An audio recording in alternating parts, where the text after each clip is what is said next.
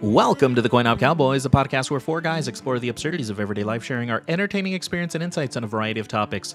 Hello, CoinOp-ians. Strap on your shoulder pads and check your buddy's jockstrap because we're taking to the field this week. This is the sports episode where Chris leads the discussion on everything sports. Now, as the only cowboy that played sports in high school and college, I ask all of you to go easy on these nerds. They're good kids. They were bullied most of their lives by my type, you know, the jocks. I feel for them. It must be challenging in the shadows, you know. I wouldn't know because I was captain of every team I played on. It takes discipline, courage, good work ethic, and good looks to thrive on the gridiron or whatever field you play on. Now, you may hear Steven say he played lacrosse, which is a challenging hobby, don't get me wrong, but between you, me, and a lamppost, he's running around playing fucking Harry Potter out there. I mean, let's be honest, it's not a basketball court, football field, or baseball diamond. He's playing Quidditch, okay? So thank you all for listening. You know, we appreciate you, and we hope you enjoy this episode. So also, feel free to drop us a line. We love hearing for what's on your mind. Our email address is coinopcowboyspod@gmail.com. Like, subscribe, follow, and rate us. You can find us on Spotify, iHeartRadio, Apple and Google Podcasts, and YouTube, anywhere you get your favorite entertainment. We release a new episode every week, so go take a listen to past episodes and get all cut up because you deserve it. Now, let's switch over to the main stage. Chris is putting on a Sportscaster's blazer, looking snazzy. Ryan is eating Taco Bell, and Steven is... he's bouncing on his bed with nothing but a jockstrap on. Huh. You know, he should really shave his ass. Let's hop on in and join the discussion. Well, the ironic part, like, you know, Brett's a... what is it? He's a Patriots fan, and it's been years since the Patriots have actually come and played against the Chargers, so that doesn't happen very often. He's not a Patriots fan. He's a Tom Brady fan. No. So he was a Patriots fan from the get-go. When Tom Brady went to the Bucks, he became a Bucks fan for Tom Brady. So I think he had a little bit of both there, but he was still foundational Patriots fan. No, he's not. Yeah. Well, he could write in if it's otherwise. I don't know. I don't know. I just know I wouldn't want to be a Steelers fan right now. I'm feeling pretty good, even though we just lost to the Patriots. All right. Gentlemen, welcome to a very special episode. Listeners, welcome to you as well. Say something else. A lot of things. While I bring up, because I forgot to bring things up. Yeah. Okay, sound check. Am I too much gain? Sound check. Too little gain? Ooh, are you on your new microphone? Is this it? Are my shirts just dirty and need a lot of gain on them? Why, yes, I am, Ryan. Oh, wow. Would you look at that? Snazzy, am I right? You know, Ryan, it's also great to see your computer, like, functional. You know, like power surging through it. Oh, you want to go? It's fantastic. Dude, why is he so quiet? Yeah, who, me? Turn up your gain, Ryan.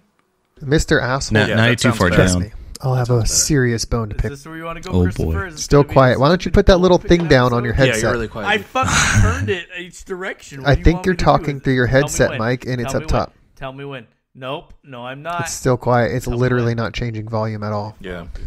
It's not changed. Oh, that's because I was turning. Because you're messing. messing with the volume. You're so Dude, quiet, dude. I guarantee it's not that mic. I guarantee it's the one on your head. I swear to God, I selected it, Steven. Okay. Tell me when. Tell me Get, when. Tell get me close when. to it Tell and me yell when. into it. It didn't get louder. Okay, I heard myself. now flip the little headset thing down and do the same thing. It's muted. When the headset's up, Try- it's muted. Watch. Oh, How do I sound? Better. so much better. Way better. No, you So don't. much That's better. difference. You have like a volume limiter on your mic or something? It like won't like it didn't cap out. It says microphone Yeti. I know, but when you yelled into it, it didn't get louder. It just got distorted. It was weird. It's like a volume cap on it. Do I sound better now when I flip this thing down? I just had to turn. No. No, maybe if I just turn up my Sound the headset. same. Talk now. That might be it. Toast. I'll live with it. All right, what do I do on this? Well, it's the right pattern. Yeah. Your gain needs Yeah, you to got go the right up. one. Try 70%. What the fuck does 70% mean? My game So was on No. all the way to the left is Clockwise. 0. All the way to the right is 100. Try 70. Why are you turning it left? No. No. He's doing this. He's trolling. That is not right. That is trolling. left. Well, it's fucking reversed There you when go. you're fucking doing this. Okay, right. Okay, that's too far. That's too far. Do you see the little volume indicator? I said 70%. If you look at your volume, you can see if you're redlining. Okay. Not All right, redlining. How about now? Yeah. This is Oh, Although, Great. Turn the gain to Wait, N toast. for nice. toast. Is this good? I can't Are we good? see if my audio is redlining or not. There's A no. little better. No, you're green. I'm going to yellow. You're going to green. What am I going at? You're It green. doesn't show you yours. Okay. That means I need to fucking talk louder. Hello. Well, anyway, I guess that gave me much time gain. to Too much calm gain. down because Chris. Too much gain.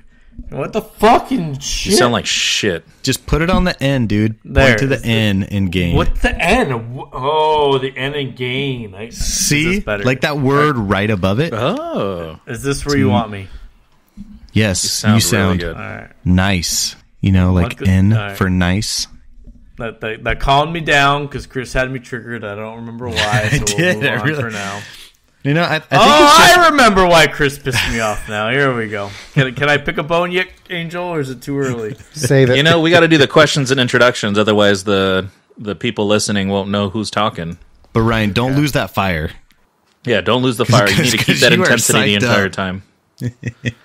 All right, wanna ladies and hear gentlemen, welcome to the CoinOp Cowboys, the podcast where four guys explore the absurdities of everyday life, sharing our entertaining experience and insights on a variety of topics. Hello, gentlemen. Welcome to a very special episode. This one, we're going to talk about footy football and all things Football. balls. All things balls. Angel's favorite topic. What's that mean? All things balls. What's that mean? Think about balls. That's what we're going to talk about today. My balls are empty. Big balls, small balls, black balls, blue balls. Mostly oblong-shaped balls. So balls in talking your about hand, AC/DC. balls in your with mouth. lumps. Ball that bounce. Yeah. The balls that AC/DC with lumps. I has a hate song those. about balls. Who? Are we talking about ACDC? Who's that? ACDC? Akadeka? It's alternating Angus? current, dedicated current. Yeah, that's how I know it. We're not here to talk about electricity. We're here to introduce you guys and talk about a question. So, what I'm going to do is go around the horn, and each of you are going to introduce yourselves. Once I say your name, you're going to say your name, and then you're going to answer a question. Okay, and right now you're in the perfect order. I could not emphasize enough how perfect this fucking order is, okay? Now, the question I'm going to ask you is this. If you were gifted a sport team, whatever sport it is, what would you name it, and in what city would it be in? Again, the question is, if you were gifted a sport, any kind of sport, what would you call it, and what city would it be in? And we want to know what sport you would pick it in as well. So, basketball, Repeat football, the question one tennis, more time. whatever. The question again is, insert question here. And we're going to go in order. The first person to my right. That's not the question. You didn't hear the I got question? lost. There's a lot of details. Are you fucking stupid? Did you use your brains when you shaved your head? Yes. Okay, sport team. I need a name, and where is it coming? Where's its like home base? Where's its home city? It's coming all the time. Always coming. Okay, so we're gonna go to the person on my right. The perfect order again. The perfect order. Steven. Fucking of course, course. it's Steven. He doesn't even know the The question. question is, what is my fictional team name? And of course, they're called the Sphincters. They're the Sphincters. They're a tight-knit group of team of shitty players. And they come from, let's just say, Tijuana. Because Tijuana makes you think about pooping and diarrhea. And you need a good team of Sphincters to hold it back. Is that your answer to your question? Wow. That fucking sucked. Yeah, that was You're a loose sphincter. a piece of I want shit. to hear you. I want to hear you spell sphincter. Ryan's a bandwagon sphincter. He's only down when it's sphincter. SPHINCTER. I don't know. Something. All right, CoinOp-ians, let us know if he's right, because I'm too lazy to Google. Fucking sucks. All right, thank you, Steven, for your sphincter. What sport is it? It's rugby. Rugby. It What sounds city? like defense it's is important on it's his the rugby Tijuana team. Sphincters. It's a rugby team, minor league right. affiliate. Okay. All right. Well, thank you very much for your rugby sphincter You're team. welcome. Next up in the perfect order, I'm Chris. sure this is going to be delightful. Oh, Who would have thought? Oh, surprise! They're gonna be the elk hunters, and they're from Colorado. CoinOp-ians. They're from Yucca Valley. It's the almighty Chris here. You don't got to pay attention to some of these other sad, boring, not as exciting Cowboys because you got me. I'm here. I'm here for you.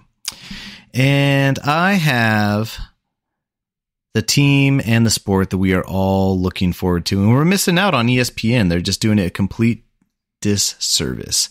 They're coming from the great highland of Landers. That's all right, ladies and gentlemen, Landers. We got the Landers Outlaws.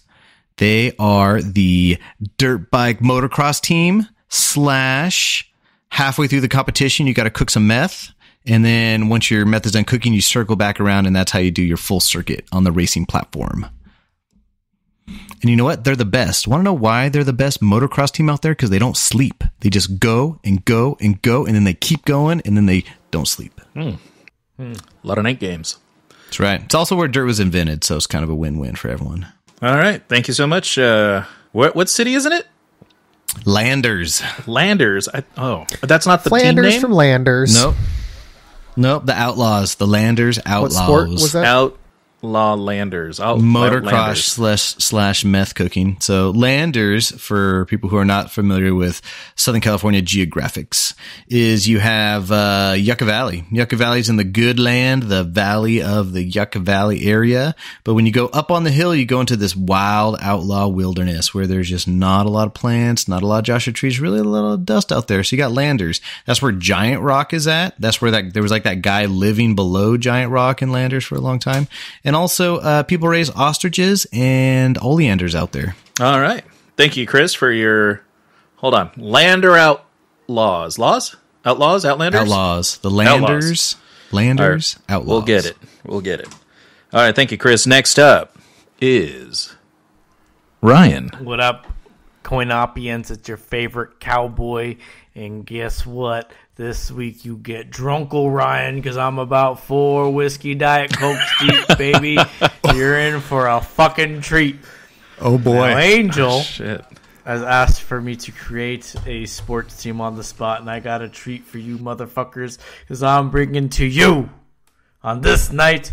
You're going to meet the Reno Rammers, baby. And they are the professional tag team of the state of Nevada, the Reno City Cowboys, baby. And they're the tag team champions of the world. And they'll show you the best time of your life as you watch them do the power butt slam over and over to crush their opponents to the end of time. Ooh, I heard they got a mean leg lock. They got tight butts. That sounds so aggressive. What is their uniform? What does their uniform look like? They got the tightest spandex and the tightest thigh boots you've ever seen. Bright yellow, but on the crotch it's fire red. Oh, baby. Is that like an intimidation factor? Is that like the New Zealand rugby team that tries to psych out the other opponent? And they do have tattoos, but they only have tattoos on one spot. Both of them have tattooed smiley faces on their fucking nipples because they ain't bitches like Steven. Man. There you go. We met our quota with tattoo nipples. All right, So thank the other you. day I was taking a fat shit, and it was coming out a little slow, and I was like, I think it's not going to come out all the way, so it's stuck in between out and in. So I was thinking there while I was sitting on my bidet toilet, and I was thinking, do I reach back there and grab it with my fingers and pull it out and give it a little assist? Or do I sit here and push and risk the chance of dying like Elvis Presley? You know what I did, Angel? Got a soda? You squeezed, right? No. What is it? I did this little trick, and it's you like pucker and you pull up and suck that turd back up into your butt a little bit, and then you push it back down again, and you do it again and again. And it's going in and out, but slowly it's going out a little bit more each time. And eventually, that gigantic log fell into the toilet and made a mess in my toilet. It's playing Prairie Dog. Jesus Christ, that's 3D chess there, friend. Poop story quota done. Oh, very good. We're killing it in the first 5 minutes. Thank you very much, Ryan, for your fire crotch team. Wrestlers, right? In Reno? I sure hope they're wrestlers. Me too, the way he was talking about it. Yeah. Ryan? Do they have Ryan, what's their signature move? I told you, it's the butt ram. The butt ram. The butt ram. Pay attention, Chris. It was the power butt ram. Can you describe how to perform the power butt ram for the audience? Oh, I'll show you how I perform the power butt ram when it's my time to pick a fucking bone. Oh. Because I'm coming for you, Christopher. All right. From the top rope. The cream always rises to the top. The cream rises to the top. All right. Thank you so much, Ryan. I'm going to go ahead and close it out. Let's see. We're heading to Norway, gentlemen, where the average cup size is a D, and we're going to be the Norwegian milkers. Oh, my God. That's so much better than mine. I know. You sure you don't have room? Are you going to put the sphincters on your schedule? No, we don't. We're in a higher division. Sorry to say little that. exhibition game, the sphincters versus the milkers. Yeah. We could have you guys for like some kind of homecoming, I guess. We could. What about, is there like a minor league opportunity there? Maybe just be on the practice squad for a little bit? Yeah, you could join the Gooches. Well, every team has to play like one of those cupcake teams that they can beat by like 80 points. So maybe that could be us. Yeah. We wouldn't mind getting our sphincters pounded. The Austrian cupcakes. Oh, fuck. That's funny. All right, gentlemen, that rounds out questions. All right, gentlemen.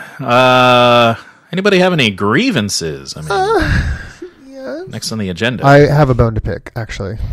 What? I have a bone to pick as well. Oh, my so aggressive. Well, now I feel like I need to pick some bone. Unfortunately, this is going to be a quite an awful one because I know that this cowboy is beloved by all the fans out there. Thank you. And he's even related to one of our biggest fans, and that's Mr. Got a little bone to pick with this guy. Say it again without his last name. You fucking dinkle. You've been punished. And you fucking rewind. And he's even related. I remember my first time. And he's even related to one of our biggest fans, and that's Cowboy Ryan, also known as baby. Just a piece of just all around piece of shit. This guy. But you know what? This is my bone. I'm going to pick with him. It's the holiday season, and there's an event coming up, and it's called Friendsmas, and we're all going to Friendsmas. It's going to be a great event. Mm-hmm. It's going to be a great time. Great time out by We decided a year or two ago that we're going to make Friendsmas a potluck, but not just any potluck. Fast food potluck, and we're all going to bring our favorite guilty pleasures and throw them on a table and have a feast. Last episode that I listened to, which was the episode 26, I heard Ryan break into my story, interrupted me very rudely. One of the rudest people I've ever met. Interrupted me, but he told me some pleasant news, and that the double-decker taco is back, and it made me very, very happy. Reveal. And I was okay with him interrupting me very rudely. What I'm not okay with was he informed me that I'm not allowed to eat any of the double-decker tacos that he's bringing to Friendsmas because I can no longer slick my hair back. And you know what? That is, listeners, he's rocking and that a is buzzcut. not it. Ryan always says, let's do slick back hair. And I get so excited. That's right, I baby. bust out my freaking ice spiker gel that is the only gel powerful enough to slick my hair back with. I put a pound of it in there, very uncomfortable, kind of look like shit, but I do it for the giggles. And I get so excited to see Ryan. I show up at the party, and guess who didn't fucking slick their hair back? This fucking I did slick never. it back. You I never always slicked slick your it hair back. back. Every So not only are you holding I double always decker slicked it tacos back. ransom, but you don't slick your hair back. Piece of shit. Bones picking. That's it. Well, I tell you what, I'm gonna have the slickest back of this hair you've ever seen this coming weekend, and I'm gonna be in a fucking jacuzzi full of double decker tacos, and you'll get none of them. Rude. So, I feel like I need to admit something on the air, but until Ryan so rudely interrupted Steven about this double-decker taco, I didn't even know that they existed, what they were. Okay. They had a cultural following, and I've never tried one. So ever since that episode, same thing. I see all my friends are like rushing to Taco Bell to get this double-decker taco. So yesterday, I was at the job site in Riverside, and after my meeting, I said, you know what? I'm going to go to a Taco Bell, and I'm going to get this famous double-decker taco. So I go there, and I was really confused because they wouldn't allow me to order at the register. I had to go to the little you stand. need the app? What? Yeah. There the restaurant used to be set up for the register, but now it's not. So you don't talk to those people. You just go over to the side, you plug in what you want, and then you stand there awkwardly and wait for the food. So I got 2 double-decker tacos, and then I was like, should I get something else? And I saw in there like a cheesy gordita crunch. I was like, all right, I'll take that too. So I get that, and they gave me like 4 sauce packets, which was absolutely lame. I had to like tried begging for more, and they just wouldn't give it to me. So I try this double-decker taco. Without really like kind of looking at it, I'm like, I'm just going to take a bite and go for it. And I was like, oh, it's crunchy. It's good. And I'm like, wait a minute. So is this just a regular taco, a regular hard taco with beans and tortilla? That's it.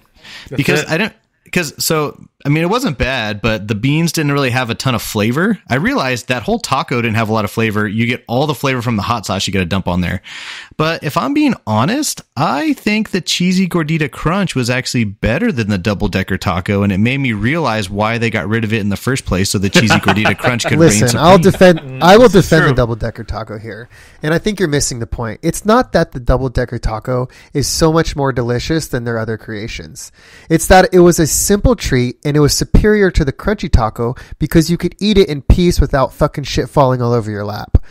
It had a soft and crunchy flavor, but it had the same flavor as a crunchy taco. But it was just a perfect basic little thing to eat. And they took it off the menu for no fucking reason. It is the same thing that they have on the menu. They have all those ingredients. They just took it off just to be assholes. It was a very popular item. And they just took it off. I get it. If they don't want to make the enchilado, fine. It takes extra effort to put all the sauce on it and do all that bullshit. The Mexican pizza, maybe they need special like tostada shells or something. I don't know. The double-decker taco was way too simple. And the employees were assholes. They wouldn't even make it for you. You could be like, can I just have like, secret menu double-decker? And they're like, no. So can I get a taco but put a tortilla on top of the taco? They were so extra. They were like very, very against doing any favors for you. And that's what my like biggest issue was like, it was just unnecessary. And there we go. I'm glad you tried it, Chris. I mean, maybe it means more to me because I've been eating them since 4 years old or something like that. So maybe like it's a McDonald's cheeseburger effect where it's mostly nostalgia, not flavor.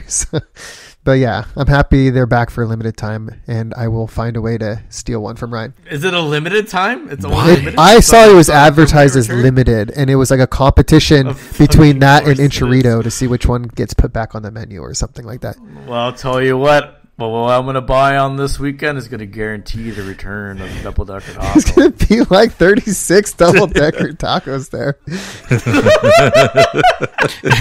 I'm pretty sure I'm good for like one or half of a double-decker taco. The funny part about Friendsmas is you order it, you're like, okay, there's going to be like 20 people here. I got to order enough food for 20 people. But everybody orders enough for 20 people. So there's enough for like 400 people.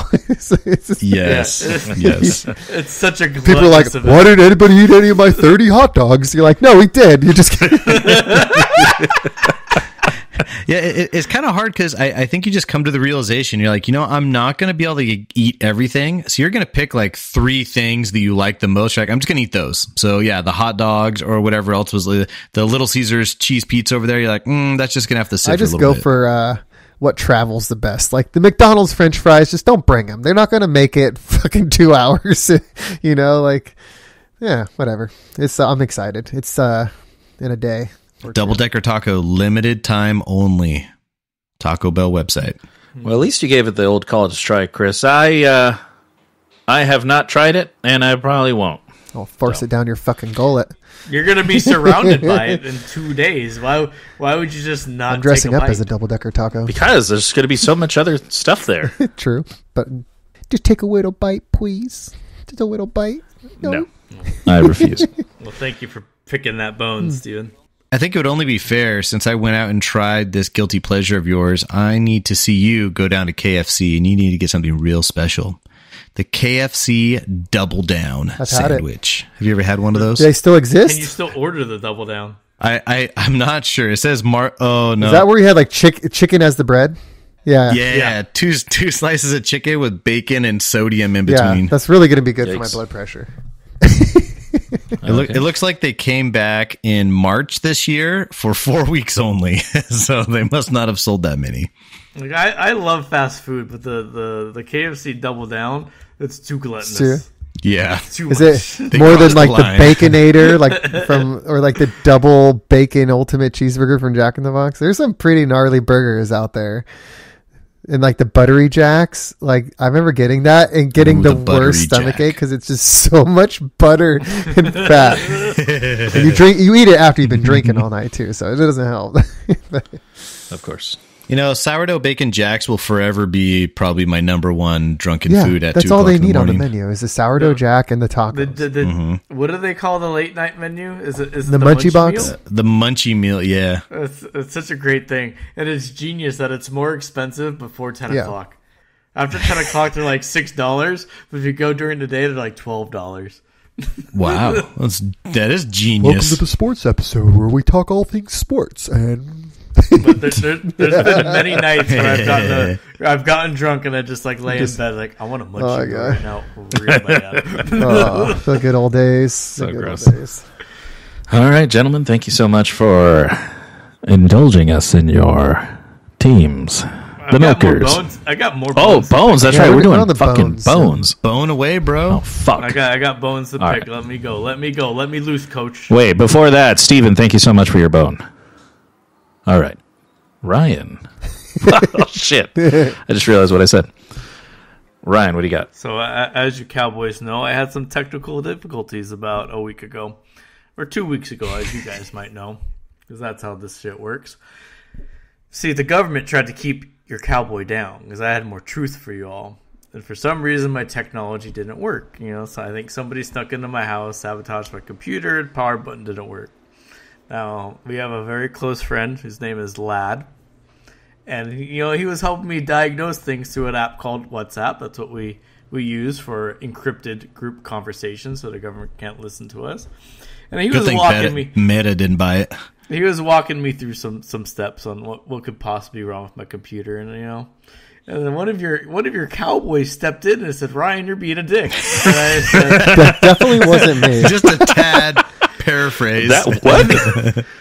They said, Ryan, this guy's going out of the way to help you, and you're not helping at all. Your IT at work must fucking hate you because you're a piece of shit. Oh, yeah. And I said, what the fuck are you talking about, Chris? He's asking you questions you're not answering. I said, Chris, look at this screenshot. I'm clearly answering the question. My computer doesn't have a reboot button. How am I being a dick? I don't fucking know. But I felt like Chris was being a bully to me this week, and he kept poking at me this week. He can smell bitch. He just wanted you fired up for tonight. There were multiple occasions where Chris said something mean to me in the group chats, and I was like, why is Chris picking on me? Well, to be fair, you're kind of a prick. Yeah, definitely. Fair. That's fair. I think so. I would love to take this opportunity to respond to Ryan's bone because I think it's going to be like some fantastic context. Now, my response is super easy. I don't even need to like make it up or try to remember it. I just have the chat in front of me, and all I have to do is read down this chat. He brought the receipts and break that encryption code. Yeah, and we'll kind of realize how fun it's going to be. Yeah, I'll bleep out the racial slurs. Yeah, there you go. So Ryan's like, hey, my thing's messed up, and then he's like, hey, don't worry, I'll help you. Just drop it off my place. And he's like, all right, yeah, cool, no problem. He says, okay. So Ryan's thinking my power button's broken, and he's like, oh, okay, well, it's probably gonna be power supply or motherboard. Motherboard's annoying. And Ryan's like, no, fuck that. It's definitely going to be the power button. We're going to get the power button figured out. He's like, okay, well, so you have a reboot button. We'll just switch the two, and then you'll never use your power button again. You'll just use the power from your reboot button. And the first thing Ryan says on here, they ask him, do you have a dedicated separate button for reboots? Ryan's response, ... Elmo gif kind of like shrugging shoulders. So just zero words, just shrug. I don't know what the hell he's talking French to me. I don't know what's going on. And then he's like, well, are there 2 buttons on the case? No. Then your option is most likely get a new case or swap over everything. GIF. Rubbing eyelids. Not quite sure how to fill that one. And then that means it's going to be a headache. It's a nightmare. Yeah. I don't want to fucking deal with that. So in this series of questions, I realized that really of the multiple questions, the only word that Ryan truly got out was a single no. So I responded. I said, Ryan, your IT department must love you. It's like, what's the problem? Elmo shrug. I don't know. and then Ryan goes on. Ryan, he's like, I was IT once. I'm greatly offended. And then I'm like, dude, this guy is trying to help you over WhatsApp, and you're not like, here, hold on, let me open it. Let me check this out. Let me touch this here. When it said like, are there two buttons? You're like, I don't know. That would be the cue to go, I don't know, go look at it maybe? I was staring at it. I saw no second button. I don't know. Yeah. So, but Ryan did have some points. He's like, hey, Chris, no is an answer. And I'm like, all right. No is an answer. I get it. And then after that, Ryan actually really perked up, and he started sending video evidence of like, here's me inside the computer looking at stuff, this, that, and the other. Mm-hmm. And as Ryan messing around trying to prove me wrong, Ryan fixed his own computer. In that process, he moved a wire, and that fixed it, and that's all he had to do. Way. So him trying to outdo me fixed it. So I think the point when you called me out was when I got out of my recliner from playing Baldur's Gate 3 to actually open up my computer. Yes, fiddling with some wire. That is so annoying. So it worked out. So, but it was funny because I felt like just from the way Ryan was responding, he sounded very offended that I called him out. He was like, being a bully, Chris, and this, all that. And then when it got fixed, I said, I knew you could do it, Ryan, if you applied yourself. And then he's all, I got a bone to pick with you. And I almost texted Steven on the side. It was right. So I would have responded with the Elmo shrugging.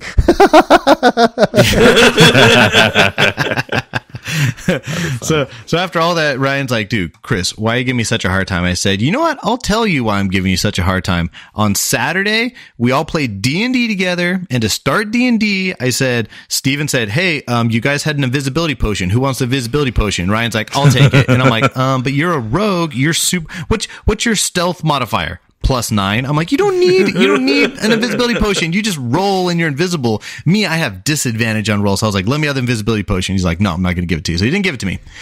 And then a little bit later, I was like, now's the time to do it. And he looked me dead in the eyes and he drank. He drank the invisibility potion right in front of me when we could have used it. And then he stabbed this guy, so the invisibility potion went away right away, and then we needed it again. And he's like, does anyone got an invisibility potion? He had the audacity to ask for a second one. So I realized I was giving Ryan a hard time because I had this bent-up tension because he didn't let me have the invisibility potion. But I feel like we're all better now, right?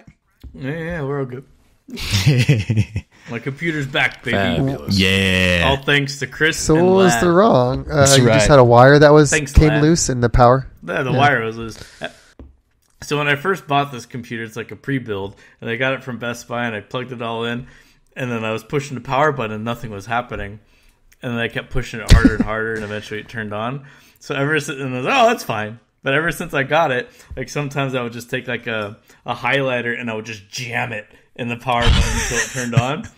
Jeez. And then like 2 weeks ago, it just stopped turning on. I was like, fuck! Shocker. And all I had to do was take the wire and like kind of push it up. That was like that was like my wife's car. Her car, she's almost home and her engine's running really rough. It's like shaking the vehicle. She calls me. I'm like, I don't know what to do. You probably need to get home first, and then I'll take a look at it. So I get home. It's shaking, fired up. I go down to AutoZone. They plug it in. They check it. They're like, oh, it's like left cylinder number 3. You either need to replace the spark plug or the one that shoots the spark by itself. So I replaced both of them. Doesn't work. And I'm messing with it for a day or two. And I finally looked at it, and the little wire on top, a mouse had chewed it, and it was barely holding on. And all I had to do was connect that with a new wire, and it was good to go. So it was the same exact solution to Ryan's. If only Ryan pestered me to go out there and look at it myself, that would have worked. Yeah. Fabulous. Chris is the bully, but Ryan deserved it. Moral of the story. Yeah, there you go. You're welcome. And you're welcome to the CoinOp Cowboys. Yeah. And the CoinOp-ians, because without me bullying Ryan, he wouldn't be recording with us today. Right. This is true. Yeah, that's right. True. Yeah. Thank you, Chris, for bullying Ryan. Mm-hmm. But I do have a bone to pick that goes into our segment, Angel. Oh, yeah. So I didn't. Let's hear it. All right. I thought Angel had a bone to pick. Ooh, did you have one, Angel? No. Okay. Oh, you said you did. You said you had a bone to pick, and I got really excited. You didn't resend the GIF in the chat, fucking asshole. I wanted to see what it said. It glitched on me. So no fucking bone. Solid. No bone for you, doggy. Nah, just kidding. I'll read it. I've got a bone to pick. Can anyone guess who it's with? Ooh, I know exactly who it's with. Steven. It's with Ryan. Well, listeners, I'm going to tell you right now, we strive to bring you the best in entertainment. Okay, we work round the clock, countless meetings, so many Zoom calls, just to bring you the CoinOp-ians, the best of the best. Now, as your executive producer, I have plans to expand the CoinOp Cowboys to include video content of challenges we talk about on the podcast. Ryan's so fucked. This D&D weekend, this last weekend, as of this recording, we met with some other friends to play Dungeons & Dragons. We typically meet at Cowboy Chris's house because he's central to everyone. And, before you go off about D&D, it's nerdy, but give it a shot. It's a lot of fun if you play with a bunch of friends. So, anyway, during this event, we planned for weeks to record a segment for you, the CoinOp-ians. That segment was the Pastrami Sandwich Challenge. Now, if you recall, the best pastrami sandwich, according to your favorite cowboy, is Busy Bee Market's pastrami sandwich. I had Mrs. Executive Producer drive it down. She spent about an hour and a half in traffic to bring it to me for this challenge. Well, after D&D, the boys were chilling in the hot tub, and one of the friends asked if I could take him to a smoke shop. Of course. Why wouldn't I? We had some time since the boys were just... I'm amazed that you got your car out of that spot. I got my truck. I got my truck It was out the of that tightest spot ever. But you know what? Austin. So, ladies and gentlemen, he had to Austin Powers about 10 movements to get out of the spot he was in. I thought for sure my car was stolen for this trip. Because I was like, how? And I was like, did they take my car? And I was like, keys were there. He's like, how the fuck did Angel get out of that spot? We digress. I used to work in the oil field. I can drive through anything. So, but anyway, the boys were soaking their balls in the hot tub. So we left real quick, came back real quick, and opened the door. And I walk in to see Ryan, Chris, and Mrs. Chris standing over the shredded remains of my Busy Bee sandwich. Then, first thing out of their mouth was, "He's gone. You missed him by 5 minutes." I turned to see where Steven's belongings were at the table, and sure enough, they were right. Now, did I feel disrespected? Of course. Who wouldn't? Steven didn't even send a text, not a fuck you, what do you need, or nothing. Not a call, no video chat, no fucking flowers. Steven and I have already spoke a few days ago. We're good now. He apologized, offered to suck my dick. I told him I didn't want to stretch his throat. However, on behalf of the CoinOp-ians, who now have to wait on the pastrami challenge video and the blind alcohol challenge video that I haven't announced yet, but we're going to do a blind alcohol challenge where the Cowboys guess the brand of different liquors. So, on behalf of the CoinOp-ians, Steven, why did you abandon your fellow Cowboys and deprive our loyal audience of the content they crave? I am so happy you brought this up publicly, Angel, because now I get an opportunity to expose the real truth behind it all. Oh, God. First of all, I did apologize to Angel because I shat on his plans, and for that, making him upset, I was sorry. I did not want to make a friend feel like that. Now, before I get into the meat and potatoes of this rebuttal, I would first like to tell everybody that we started playing D&D at, well, for me, 8 in the morning. At 8 in the morning. It's quite the marathon. At 8 in the morning. Yeah, that's when we started, and it starts with beers and a breakfast burrito the size of the turd that I left in the toilet the other day. This thing was breakfast burritos were massive. This thing was no less than 4 pounds, and we each tried to conquer a half of one. And that half of a burrito We only got 3, and it was like a 12-pound bag. Good old peepees put a 3-pound breakfast burrito weight in the bottom of my stomach. So that is how the morning started off. We started playing D&D for 8 or 9, 10 hours and drank and ate our whole way through that and felt absolutely fucking disgusting towards the end of it. And we tried to sit in the jacuzzi to try to make ourselves feel better, and kind of worked, kind of didn't. So anyways, this is where our bellies were at the time. So I thought of pounding some pastrami sandwiches was not gonna happen for me. I think I could take a bite, maybe the most, but yeah, I wasn't feeling up to the challenge. That's the first thing. And Angel slid the detail in there. He went for a smoke shop run, real quick smoke shop run. Well, I believe that smoke shop run lasted about as long as your father would tell you as he's leaving the family, because I think that smoke shop was all the way in Rancho Cucamonga or somewhere very. It was 5 minutes away. No way. You guys were gone for like an hour. It was not. Talk about stretching throats. That must have been what they were doing in the back. 20 minutes. It was not 20 minutes. It was 20 minutes. At the point in time, okay, so it was about 5 o'clock. We had been playing all day, drinking, eating, and super feeling like shit. Okay, that's one thing. And let's talk about the selection of sandwiches that were available at the time and what was actually in front of our face for this taste test. I believe Ryan ordered his sandwich, right? Ryan, where'd you order your sandwich from? Oh, okay. Yes. Okay. So Ryan was not a willing participant. However, I got 100% of the shit that Angel had to give that day, which I'll take because your cowboy can take the blame for something. I'm not gonna just sit here and say that Ryan wasn't like really into it or anything like that. I would definitely not say he wasn't attempting to order a sandwich, and I wouldn't say that he definitely wasn't happy to do podcast things. I agree. On the D&D day, so I would never say that about him. I was very full. Yeah, he wasn't actually. I was very full. Hints were dropped, and he just stayed silent. I'm not saying that I am not a piece of shit. I'm saying I'm 50% of the piece of shit that existed that day, and there was another cowboy that deserves his sphincter stretched. Some sloppy steaks. I was there to participate in person. And the last bit of information.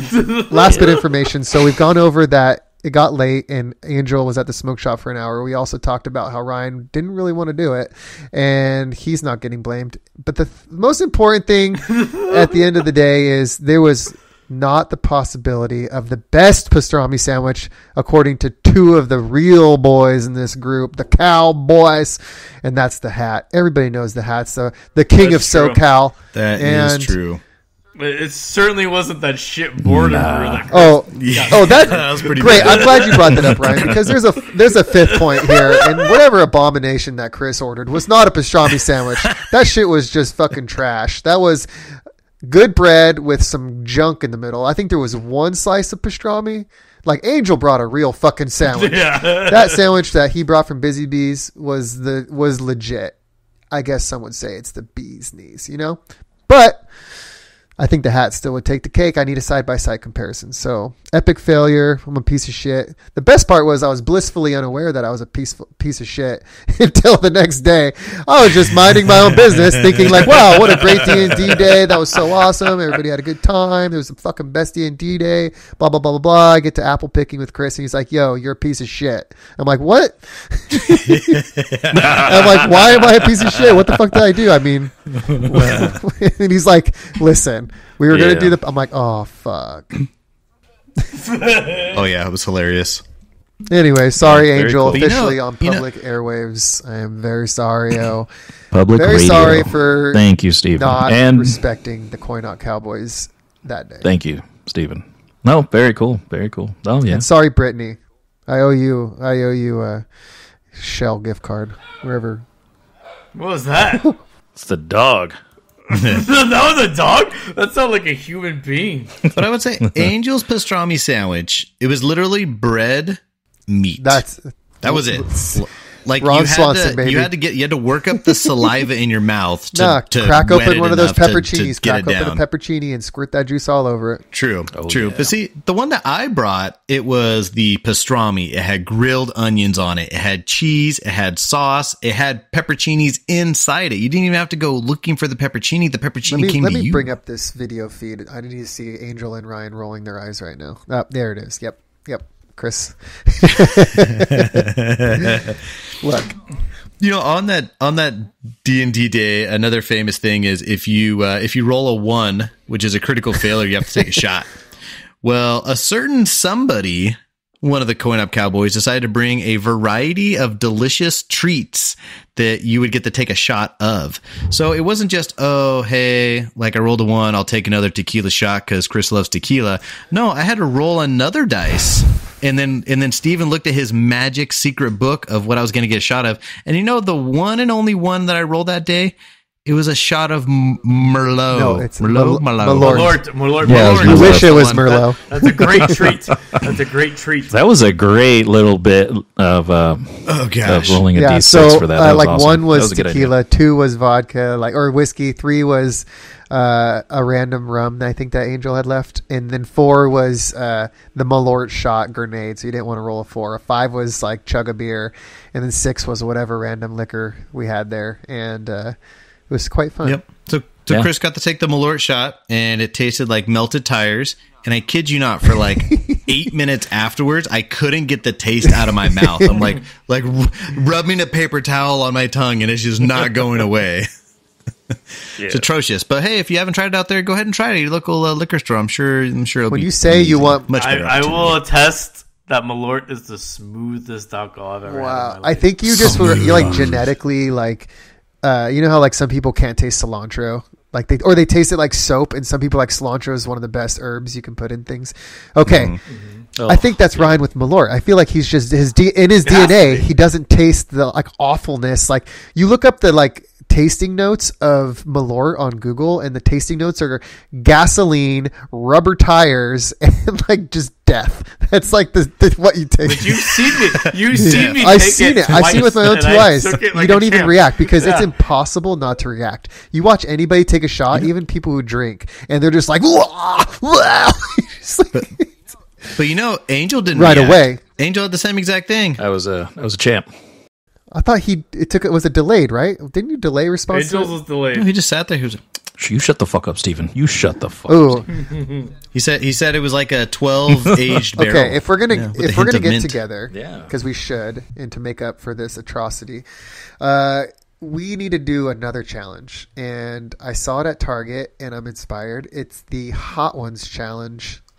Well, fuck that. like Fuck hot that. wings. Yeah, you The know how Hot they do the Ones? Hot Ones interviews on YouTube where you like make where you have like you can just do like chicken nuggies from somewhere, and then you just do like a dab of each sauce on it, but like progress as we're doing the CoinOp Cowboys or something. We just like progress through the hot wings, and there's a question. One of your questions at the beginning of this. The podcast, you just ask one while we're eating the hot wing. We eat the hot wing and we answer the question, but like each one is getting harder and harder to answer until we tap out. Redeemed. That is a fantastic I like it. idea. This And my needs to offer still happen. stands. Wow. I will That's a fund good the whole idea. experiment. Pastrami sandwiches and hot sauces. There we go, baby. There you go. As I apologize. What are you going to do to apologize, Ryan? Yeah. I was there to participate, Steven. I was fully there. Yeah, Now, whether or not you took that heat off me is not the I issue. bailed him out. He was like, hell yeah. Yeah, you did. The malevolent twins at it again. So I know that the CoinOp Cowboys were like a quarreling love. I did have the very unique opportunity where I was like, it's kind of worked out nicely because basically I ate pastrami sandwiches all week for lunch, and it was absolutely fantastic. You know what? As much as it sucks to quarrel, it makes for good content, I believe. It does. Ryan was like, good content. Nice. Okay. All right. Well, I think so. I would like to talk about a bone. I got the bone to pick with this guy, and it was my boy. Got a bone to pick with my boy. Oh, snap. My son is 5, and as it's Really reaching now. yeah, Give it to him. slick back hair and everything. So One day he's gonna Damn. find this podcast when he's 30 years old and hear his dad call him a piece of shit. That's right.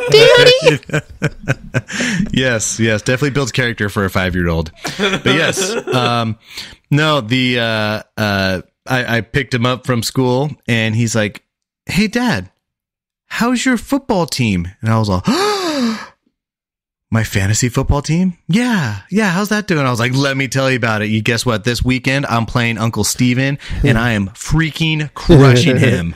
And he goes, "Oh, yeah, good job, Dad." I was like, "Yeah, dude, I'm crushing him so good."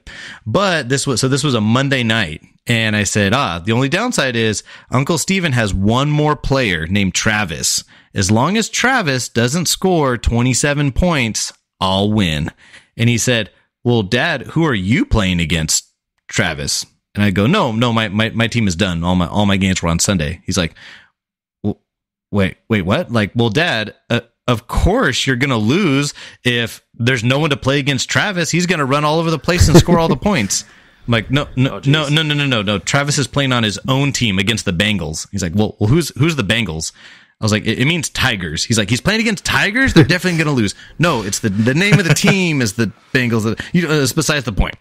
And then he's all, "Dad, how can Steven play against you if all your players are done?" And I say, no, his players score points on his own teams. And he goes, "Hey, Dad, aren't you a Chargers fan?" And I'm like, Yikes. "Damn straight, son, right here, Chargers. Yeah, that's right." He goes, let's see here. Oh yeah. At school, I heard that they're losing a lot. Yes, they are, son. Yeah, Yes, they are. And that was it. My son reminded me of my horrible choice to become a Chargers fan. So, real piece of shit. Well, I know I'm getting him a Steelers jersey. You tell I him. Don't legitimately worry. thought Help's on the about way. rooting for another team so Maddie could get, but she's already like, "I want to wear my Chargers cheerleader outfit when Daddy's wearing his jersey," and I'm like, "Oh man, I'm so sorry." There you go. Asked my son what his. I was like, "Oh, what team would you want to do?" And he's like, "The red one, Dad. The red team." Does anyone know who the red team is in football? Kansas City or the Niners? Yeah, right. There's a few. Oh no, Buccaneers? Oh no, don't say it. The Say you- Niners. The Niners. Yeah, piece of shit. No. You're a real piece of shit. Yikes. I was like, this world is already overflowing with Niner fans, so I gotta do a hard no. No Niners, no Raiders. This household. Let's be clear. It's not full of Niner fans. It's full of bandwagon pieces of shit. They're not true fans. Especially that Schmikey. That's true. Nice. So with that, and with my son crushing my dreams like that, I just wanted to roll right into it and ask the Cowboys, how are your fantasy football teams doing? I'll go first on this, I guess. So I'm a very avid fantasy football player, and I've been playing for a long time. I like to play as many leagues as I can focus on, and at one time I thought that was like 10 leagues, and I realized that's not fun at all. And I've reduced it down to like 4. 4 is like a perfect number where I hit all the different friends groups and you get some money in on the game. So I have like the family group, I have the college group, I have the work group, and I forget a couple others. Degenerates group. A couple other people I've met along the way that want to invite me to their league, and I'm like, okay, I'm down. I'm doing so good in so many leagues, except for the one fucking league that I care about. Like the one league that I want to win so badly. For 2 years now, I have been right at the bottom, and it's crushing my soul. And I have so much history of doing well in that league, and now I'm just like, ever since I invited my brother-in-law, I've been just the worst, and I'm really embarrassed. Okay, anyways, go ahead. Yeah, I was gonna say, I heard that league is where all the experts are. Like, you have like the family league or the friends league or the cheap league, and no one really dives into that. But I heard, Steven, the league you're talking about, that's where like the all the cream rises to the top. In definitely that one. Top of the line. It was the most competitive league with the most savviest players I've ever played with for a long time. And then we expanded to 12. We invited Ryan to the league, and it instantly took a giant shit in skill ability. Average skill dipped hard on that. And then we invited my brother-in-law, and that dipped it a little bit more. And Amir came in. He seems to know what he's doing, but he's in last. I think he's in last because he has most points against. Yeah, because he has a lot of points. He should be like more towards the top, but he's been getting shit on all year, and his team is actually pretty good. And I'll probably lose this week to Richard, and I'll probably get put at Sacco. So for the first time in 12 years, I will be in last place, and I will be buying everybody drinks next year at the draft. It'll be awesome. So Who's winning that league right now? Fuck you, Chris. You know what? I'm taking you down this week, baby. You know what? It is Chris. really important to win regular season games, Chris. Yes, you're right. There's only one bye week, so I sure hope you're at the top. I am. I'm right there. If I get a win this week, I just might clinch that first round bye. We'll see. But I'm gonna win this week. Me and my brother are taking you down, baby.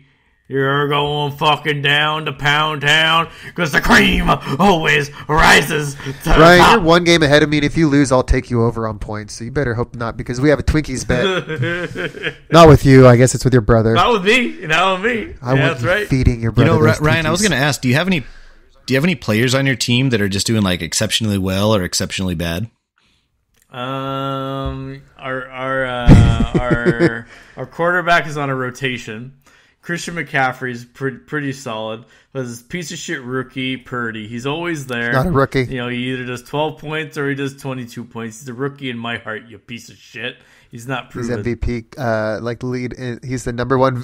He's not going to be the fucking He's MVP. the number one odds-on favorite to win the MVP.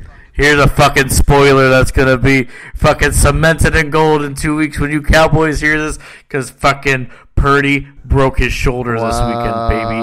And how it can happen. If that actually happens, I think your brother might kill you. Legitimately kill you. That'd be it.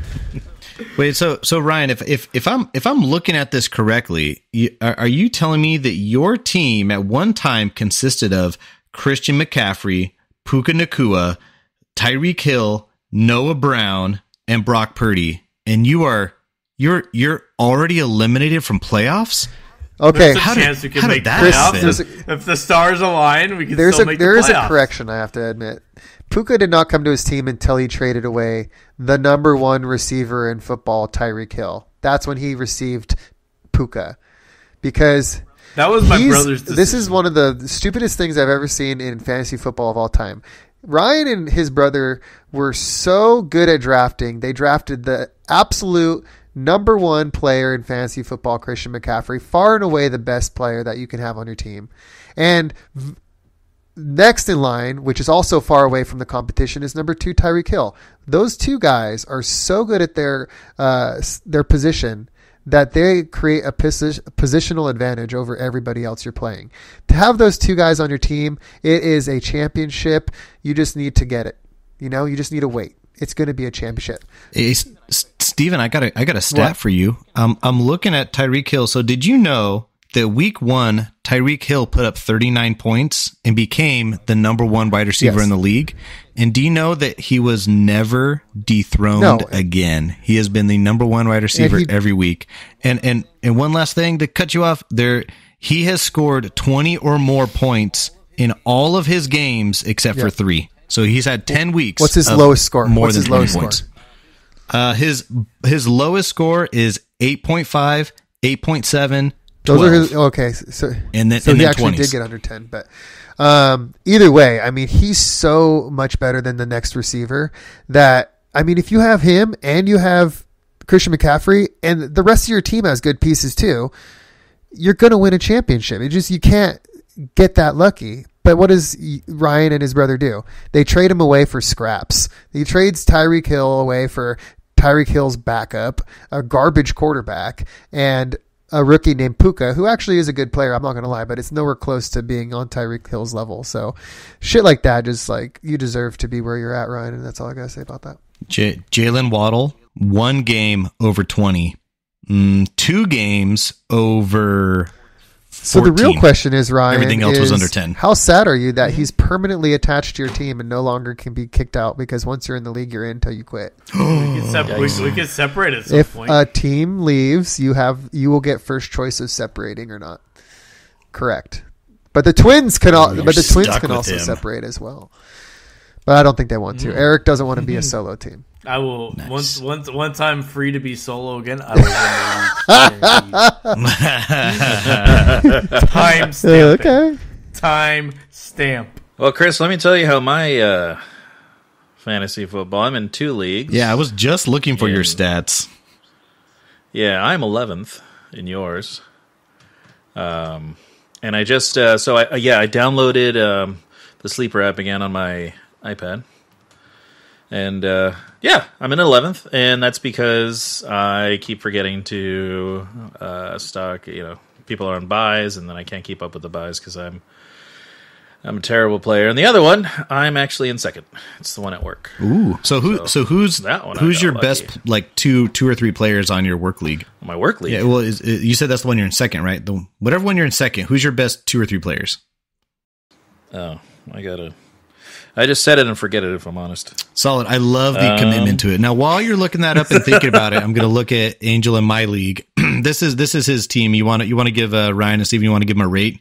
So he's got Tua, DeAndre Swift, Najee Harris, Rashee Rice, Drake London, Dallas Goedert, Stephon Diggs. Mostly trash. Yep. How dare you, Steven? Unreliable trash. Those got me 11th, okay? Stephon Diggs is You're not last. You're not last. That's right. I'm not last. That would suck. And I was going to lose to last if I didn't check my sleeper app. So yeah, you're right, Steven. Stephon Diggs is wide receiver 7. Everyone else on there is complete garbage. For where you drafted him, though, Stephon Diggs is like very much underperforming. I mean, you probably drafted him to be a top 5 receiver, and at 7, it seems like it's close, but it's pretty low for how many resources you had to allocate to get that guy. And his average is 15. Which I agree. I'm pretty sure Stephon Diggs was probably a first and or second round pick. He was the end of the first, early second, most of the time. Yeah. Mm-hmm. But yeah, I mean, that's crazy. I mean, every year at least he's performing. I mean, it could be a total bust. Like there's a lot of dudes in the first round that are just totally busting on people right now, busting all over their fucking faces. Do you guys like going to sports events? Hit and miss. I like going to sports again much more than watching at home. Even if it's like you get some of your buddies around a TV and like have a good house party while watching sports. Having the friends there automatically elevates it. Of course, like I don't think I'll probably on average maybe watch half a Lions game by myself, but 90% of the time I'm in my recliner playing a game and the Lions game's off on the corner on my phone. So I don't really sit down and like pay attention to sports on my own. But if I'm at a bar or a restaurant and it's there, I'll pay attention. And of course at a friend's house. So this year I bought the $450, $500, whatever. I mean the $20 Sunday ticket. That's what I told Mel. The Sunday ticket so I can watch all the games because I'm tired of trying to illegally stream them and the hassle. So on Sunday on my big TV, I'll put the quad box because it's big enough that you can have multiple screens on it. So I'll have like the red zone and like 3 games. And then there's usually a few other games. So I bring out my spare TV, put it in the living room. So I have like a double stack of TVs with all these games playing on it. And I love it. Angel, are you playing Fortnite? No. How dare you? So I'm listening. No, he totally, look at his eyeballs. You're totally playing Fortnite. Shut up, motherfucker. So anyways, so I have like the Las Vegas sportsbook thing going on in my living room. I'm in heaven. It's my favorite. It's my happy place. Cool. Well, watching at home, I love it. But the minute somebody else comes over, all they ever do is fucking say, what the fuck? How can you pay attention to all this stuff? They keep talking about how it's so hard to concentrate on any games. They complain about it the whole time. I'm just like, shut up and let me fucking watch the games. The only time I felt bad was like when my parents were over. My mom was like, yeah, your dad wants to come up and watch football with you, blah, blah, blah. And I had the setup going. And the whole time he was like too polite to say anything. And at the end of it, he was just kind of like, yeah, it's really hard for me to watch football like that. I felt so bad because we don't get to see each other that often. And I just totally like overwhelmed his brain for 6 or 7 hours. I'm like, dude, we could have totally just watched one game. Like I would have been totally down for that, but he was thinking it was rude to like say that. So I love that. I love that meme that's out there right now where it's like a girl on TikTok. She's like, do you know what sound that men love the most? And then she records herself walking with high heels on like a stone floor. So it's like click, click, click. And then this guy pops in and goes, wrong. You want to know the noise that most men like? And it's the red zone intro. It goes, welcome to another 7 hours of commercial free football. And that's the truth. That's the sound that men do like. Yeah. The one sound that a lot of men like is dun, dun, dun, dun, dun, dun, dun, dun, dun, dun, dun, do, do, do, do. Yeah. So, Steven, when you watch these sports at home, would you say they get like wild? Do they get kind of wild sometimes? When I watch sports at home, like I get wild. No, like when you have people together, like watching sports at your house. Does it get wild? Depends on the game, the sporting event, and the people that are over. I mean, usually no, but if it's like people that are really into the team that is playing, I think it can be. I haven't had any wild times at my house that I can remember. What about you, Ryan? What? When you've been at home watching the sports things, has it ever gotten wild? Like, did you get naked? Were you screaming, running down the streets? Yeah, I don't know what these means. Have you started getting naked? Yeah. Are you watching sports at home alone? Is never. It's like wild. like sometimes when maybe you're like cooking up some grub and everyone's eating, and the next thing you know, you're like passing around like green tea shots and you're high-fiving random Niner fans, and then next thing you know, you're in the parking lot taking little pieces of bread and throwing it at random people. Right? What? What are you talking This was about? not at home. This was in a real sporting event that he's referring to. He's referring to when I mysteriously got drunk at the Charger game and decided to start throwing pieces of hamburger buns at random people walking by or down the road. Like they were ducks? Yes. Yeah, like so we were back in the parking lot and everybody's drunk and just after the game, and we're in the parking lot, everybody's had a lot to drink, and some people are tossing around the football, some people are chatting, some people are grubbing, and I'm sitting there with a bag of Wonder hot dog buns, and I'm picking pieces off, molding them up into a ball, and just like throwing them like cannon fodder at people down the road, at like different cars and stuff, people I didn't know, just for funsies, real piece of shit. But the moment he would throw it, he would duck down behind my truck. Yeah, it was the best part. It was like I would like thought of them getting hit by a piece of bread and going, "What the fuck was that?" and then looking around and not seeing the guy that threw it.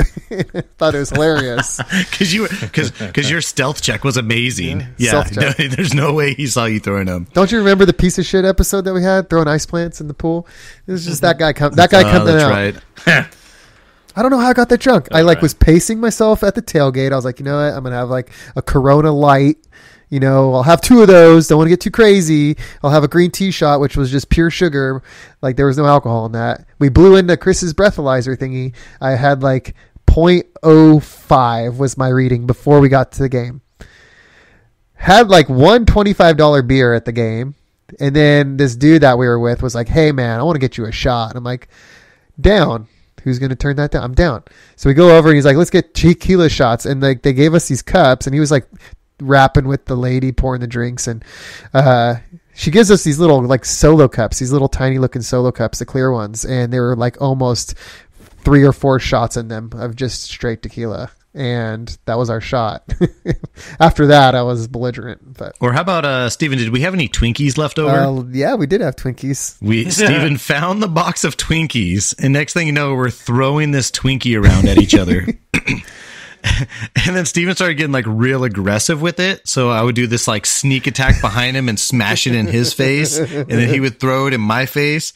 And I kid you not, for the next like week, every time I was getting in and out of my truck, I was finding random bits of Twinkie everywhere. Really good time. Really good time. What about, hey Ryan, do you remember what happened after the Twinkie, after the bread throwing at the truck, after this Chargers game? No, what happened? It involved a football. Oh, God. We started throwing the football. So Steven and Ryan's brother started throwing the football back and forth to each other. But every throw that Steven made, he was noticeably getting more drunk. And eventually, he was like, "Hey, guys, want to see my Steve Young impression?" And he just looks into the sunset and he just heaves that thing like it's draft day. I was throwing it over the mountains. He threw it over everybody's head, and it comes right down on this guy's windshield or this hood. It just hits, bounces, flops around, and then Steven does this real casual like walk away, like maybe they. I was just trying to huck it because like we kept scooting farther and farther away from each other, and I'm like, I don't have depth perception at this point, and I'm like, dude, I'm just chucking it, and that one got way to the right. I don't know. I threw it way to the right, and it just like landed on a dude's car, boom, and I was like, gotta go. Yep. Oh, they were all standing around there like, hey, who threw that? Hey, who threw that? And Steven's No just idea. gone. We don't know where he's at. You all know of a what? sudden. My boss was there, and he acts so innocent. But when we're on the golf course and he hits people's cars or their houses, he sure as hell doesn't fucking admit to his shit. He was on a course and he broke peel on out of somebody's there. window, in his car window.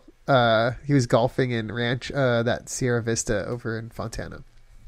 And he teed off, and dude, he broke someone's window. And like the dude comes out right away, goes right up to his group and goes, "Hey, who broke that window?" And he looks at him and goes, "I don't know, man. It wasn't me." And there's nobody else on the hole, just us. them. And he goes, "I don't know, man. It wasn't me." And just stone faced, shaggied it. I don't know what the fuck And you're dude talking just about. gets away with it. You just deny. You know, I think what you're trying to attribute to is the one attribute that he's really good at is he just has raw confidence. He can just say stuff with confidence. You know who else can say stuff with confidence? Who? A certain cowboy says, "I am the best at NFL blitz." Ooh. Oh baby, I had the greatest reign of all time. Unbeatable. Had. Angel, you're muted. Had. Keyword had. And Ryan, who ended that for you? Was it you? I think it was you. Yeah, it was. At your brother's on Friendsmas. Because Steven would just sit back and just started to observe. I watched you. I studied you. I saw all your weaknesses and I pounced. He cracked it. Right? What was Ryan's Ryan's strategy was to I forget, but there was something that was really effective against him, and it was to throw it to my running back and then to throw it again because he would always try to sack my quarterback. So all I had to do was avert the pressure. I played the game, baby. It's called NFL Yeah, Blitz. you I just blitzed. blitzed, baby. I think that's what you meant to say was Ryan's strategy is when he's on defense, he blitzes every single time so hard that you have mere seconds to get rid of the ball. Yes. And you figured out how to get around that. So I did a flea flick, one of those RB H-back tosses. So you pitch it out to your running back real quick before that guy hits your quarterback. And then at that point you have some time to get the ball downfield. And then on defense, I was, figured out his weakness too, and that's I didn't blitz. So what I did was I didn't blitz and I forced him to throw. But in blitz, if you know the game, the receiver that your quarterback will throw to is highlighted so everybody knows who the potential wide receiver is. And so all I had to do was sit back with my safety and look at the one that would get highlighted, and right as he would throw, I would fucking tackle the guy. And you know what? It was fucking working. He's like, "I don't know what to do." But still close games though. It wasn't blowouts, but Ryan had fantastic reign. it was what, 12 games more? Was it more than that? It was just, It was a full year that I went undefeated. all these people were like, "I'm way better. Ryan doesn't know anything about football. I'm going to trash him." And Ryan would just humble player after player after player. And it was embarrassing, and you didn't understand why. And he would giggle just like he's doing now. And yeah, lots of broken hearts. So after you scored the touchdown, would you guys go for the 1 or the 2 after? I was cocky as shit. I go for 2, baby. Every time he went for 2. Yeah. You can, and you don't, I think for the 1 point, you don't even kick a field goal. It just goes 1 point, you got it. Yeah, You don't have it's to a do freebie. anything. It's It's a a freebie. 99% chance, I think. Yeah. Well, there's a way you can miss it. I thought it literally says free. Okay. Yeah, that's what I thought it was too. I don't know if you can miss it, but God, that game's so frustrating. You'll be you'll be on the way to getting the touchdown, coming back, and then your dude fumbles it. It's none of your fault either. You're just it just fumbles randomly, right at the worst times. We'll have to have a rematch. We'll have to have some blitz action on the weekend. Would you say video games have had a lot of success with sports? I believe they're probably the most successful franchises. One of the most successful franchises, I would believe, between Madden and FIFA. The 2 are the biggest games. Ooh, who do you think has the number 1 spot between those two? For sure, It's FIFA. It's FIFA. Okay, all right. Was I the only one? Because I No. have this in front of me. It's the top 8, and I totally thought Madden was at the top. Don't be a dumb American. Soccer is I so much was a dumb American. Soccer Yeah. is so much bigger. Much bigger. Yeah. Yeah. Yeah, so for comparison, FIFA has sold, let's see here. They have had 38 editions, and they have sold 325 million copies. They started on the Sega Genesis in 93. Madden started on 88 on DOS, I guess. They've had 42 editions, but they've only sold 130, so less than half of the FIFA editions. Right. But FIFA's in turmoil. Why? Is it? Yeah, because Explain. Electronic Arts and the FIFA team have split up. Because FIFA is notoriously incredibly corrupt. The FIFA organization is corrupt. The FIFA organization is super corrupt. And they wanted too much money, so Electronic Arts, the developer of the FIFA games, split up. So this year, there's Football Club 23, I think it is, FC 23. So that's the FIFA you know, the developers. And then FIFA themselves went to some random person and had them develop their own FIFA game, which is like hot garbage. Oh, man.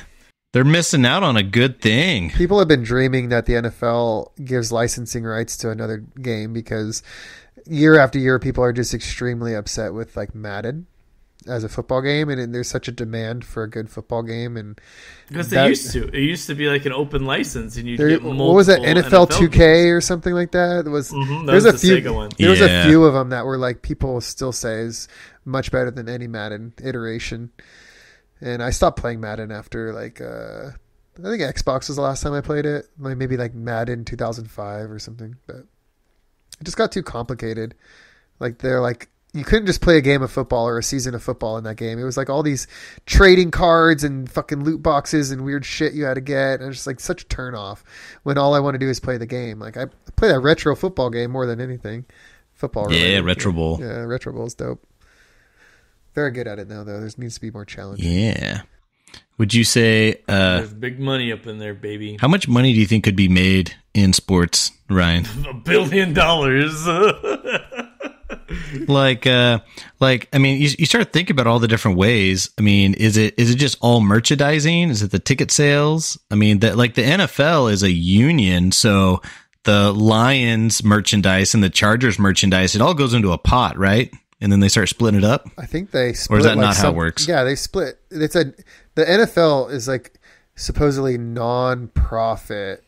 That's a big. I thought they abandoned that. I thought they finally claim that they are profitable I think what they do is they take all the profits and split it. I don't know what they do, but yeah, the NFL owners, the teams split the pot at the end of the season. All the stuff, all the money they make, they split evenly amongst all the teams, and I think each team gets several billion a year. I think it's north of 50 billion. What is it, Chris? You have the facts?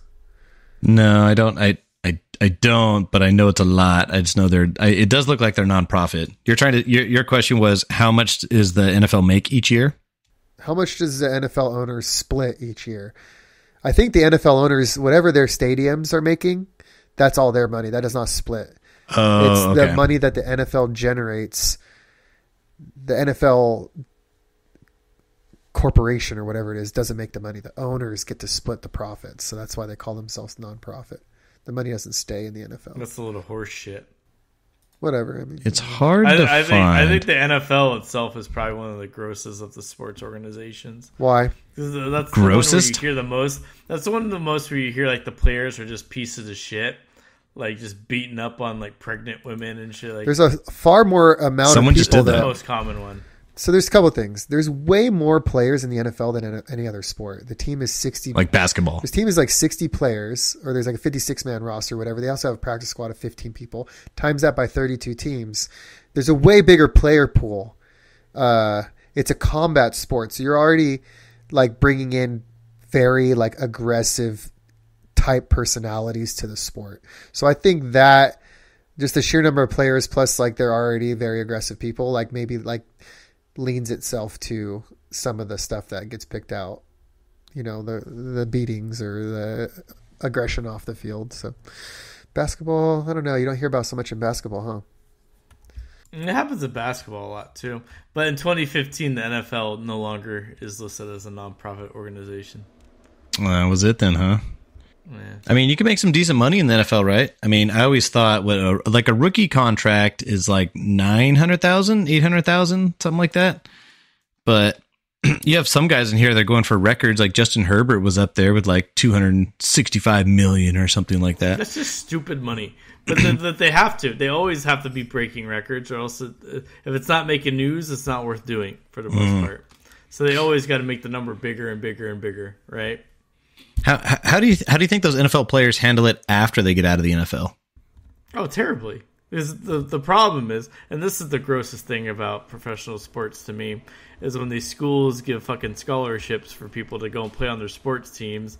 The education is like the fifth care in their mind about anything. So they go to college, but their main focus is doing well on a team so they can get drafted to go professional. And they go make billions of dollars or millions, whatever the fuck it might be. But then when their career is done, they don't have the education to know what the fuck to do with it. So they blow it on drugs, hookers, and rock and roll, baby. And yeah, baby. Disaster. Okay, Chris, I got facts for you here. NFL 2022 revenue, $12 billion. That is with a B? B, which is split amongst the 32 teams. So each team took in $372 million. That doesn't sound like very much. Raw profit. That is specifically, that is just, okay, this is the League's 32. It all is like TV deals.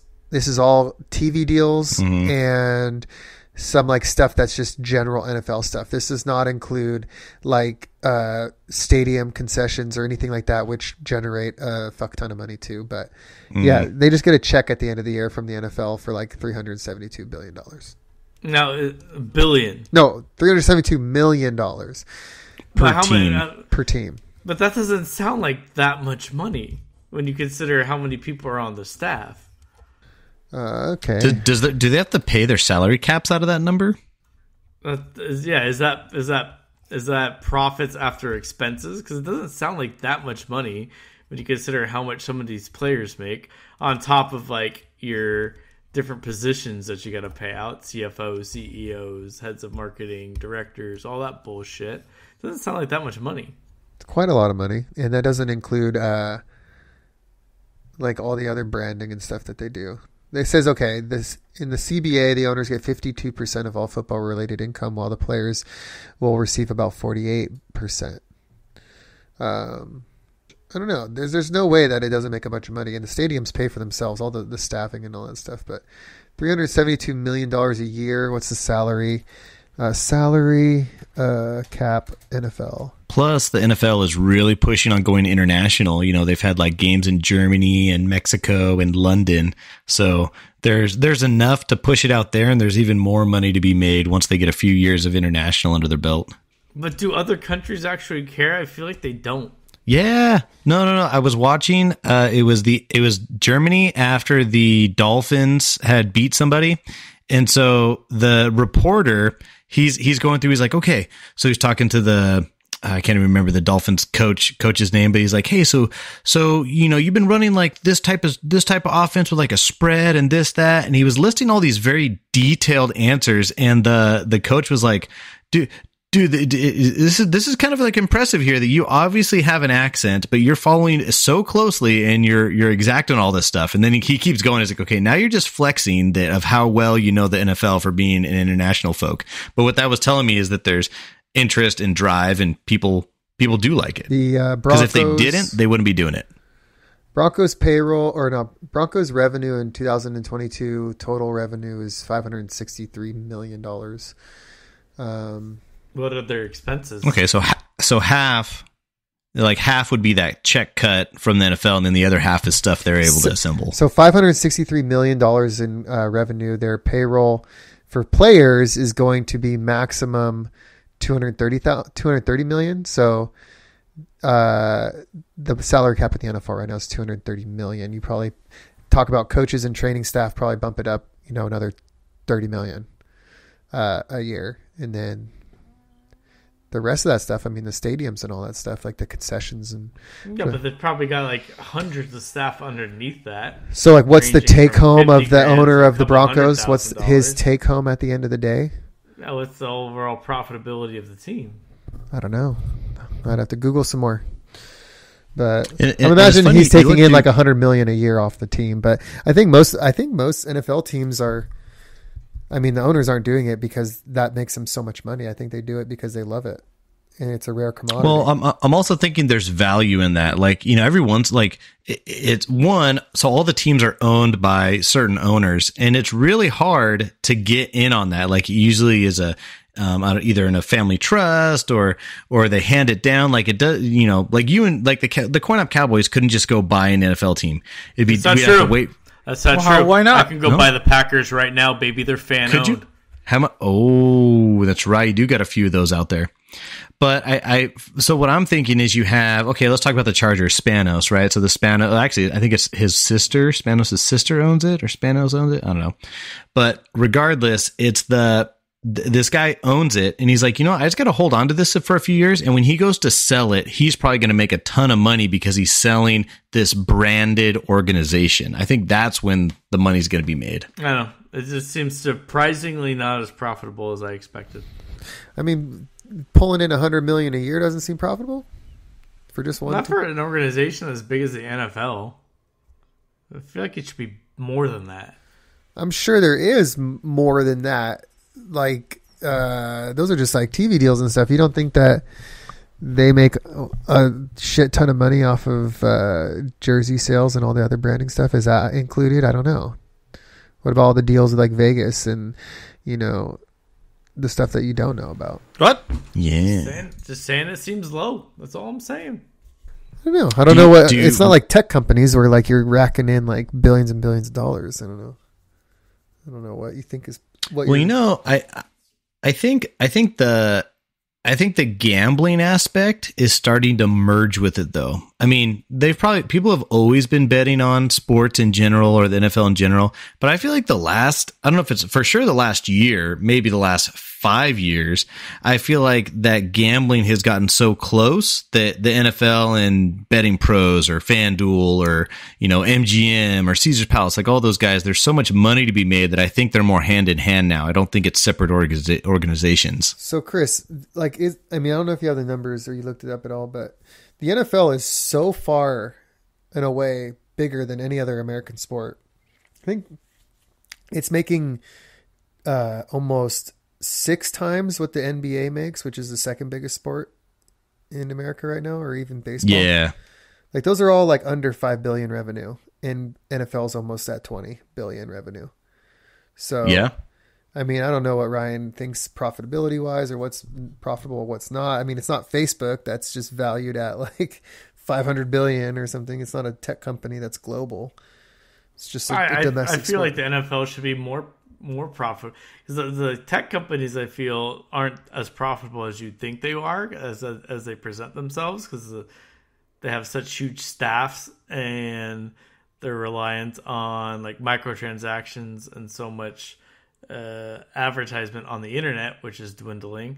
And the NFL is an organization that's been around forever, and the way people talk about it, it just seems like it should be more profitable. Right. The number just seems now low. when you say 100 million, is that gross or net? Well, they're making 500 and something is that million gross revenue, or net? which revenue is Gross. Oh, revenue. Yikes. Each team is making around the total NFL is 18 billion. the total NFL is that $20 billion number, and then they divvy it up. Yeah, like after you factor in the cost of paying these players millions of dollars in contracts, 50% of your gross low. revenue is your payroll for your players is 50%. Mm-hmm. The CBA that they negotiated was 52% goes to the owners, 48% goes to the players. But hey, keeping your labor at 50% ain't bad. Usually that's much higher. Yeah, well, they have to like. Well, I don't know. It's all big contracts, but the owners have other stuff to do. Oh, I wish I still had Statista. Statista? Yeah, I was looking at that too. Oh, 2022, it's $18.6 billion for the NFL. Yeah. That's gross. Right. Like, is it gross like statistically, or gross like it's ugly and you don't want to look at it?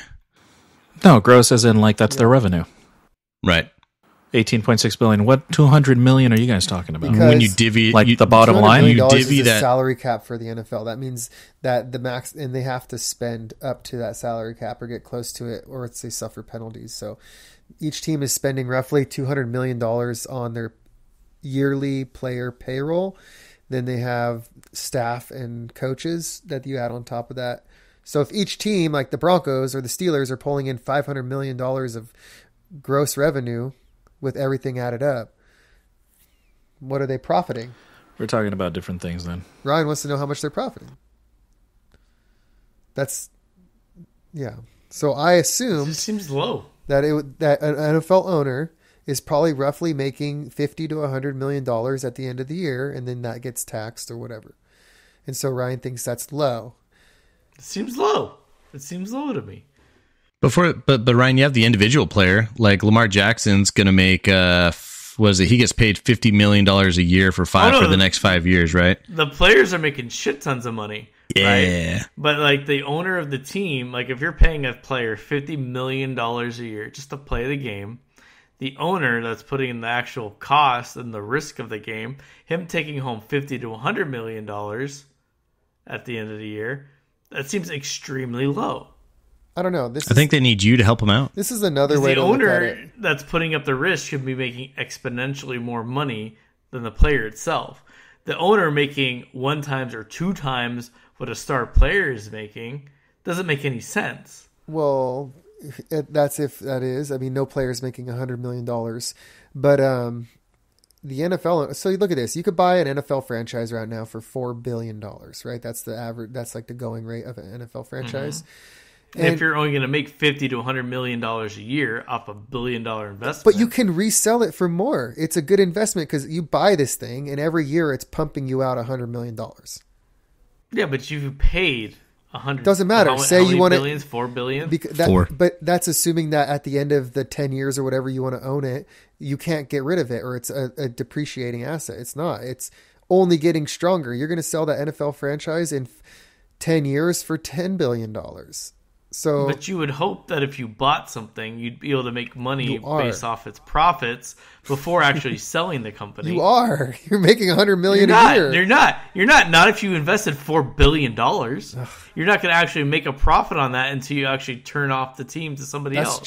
It's an investment. You're just putting that money in. Like basically you're paying $4 billion.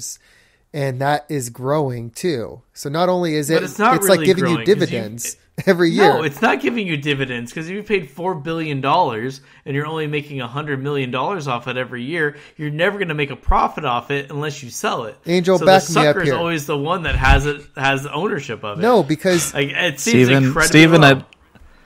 I'd love to, but actually, if you put $100 million in the first year, if you only get $100 million. And you put $4 billion, that's only a 2.5% return. No, you're never going to make money off of it in your lifetime unless you sell the team. It is that.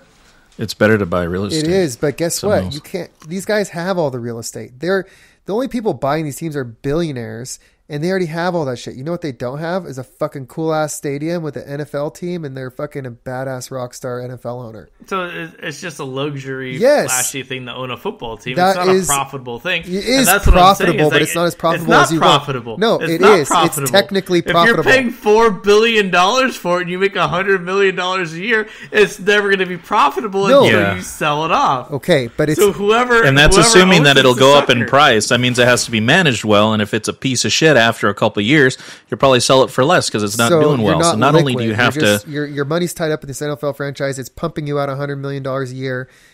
But it's not actually worth that much money. Compared to something else. Like, you can put it in something else. Why is it worth $4 billion if it's only $100 million a year? It's like 9 or 10 times the revenue that it generates every year. And things are... What?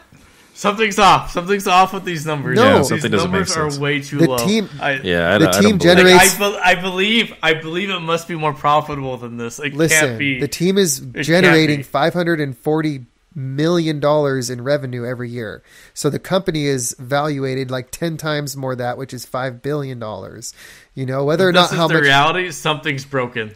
Whatever. You know what? They're... Any CoinOp-ians out there, if you can go ahead and comment, send an email. with Trust me, they're not losing what you any think is money right. with this. They're not losing any If money. you invested $4 billion and you only bring in $100 million every year, something's broken. Go look up the cost of an NFL franchise over time. These are appreciating assets. It's like buying a house. I'm just listening to your numbers. And they don't make fucking sense. You're just only That's looking all. at the profit that they take in liquid, the liquid profit that they take. You're not looking at, oh, hey, I bought this NFL franchise for $500 million in 2005, and now it's 2020 and it's worth $5 billion. But why would it be worth $5 billion Because if it only brings in $100 million a year? It's supply and demand. There is zero supply of NFL I don't franchises. think you know what you're talking about. It's a super rare commodity. I'm not stupid. I know what I'm talking about. It's No a one's saying super you're rare stupid. commodity. It's something that only becomes available once every so often, I and you think have to it's join a just a bidding. luxury. It's It's a just luxury investment. Yes. Yeah, it's just a fuck But you. It's not it worth doesn't money, lose though. money. It doesn't lose money. If you invested $4 billion and it makes $100 million, You you're didn't losing throw the money. $4 billion in a trash can. It's not gone. It's just tied up. You're acting like you just totally wasted money. Like you just put it in something, you threw it in the trash can, and now you're only getting $100 million, and you have to wait fucking 40 years to get your money back. No, your money is still there, and it's still getting bigger.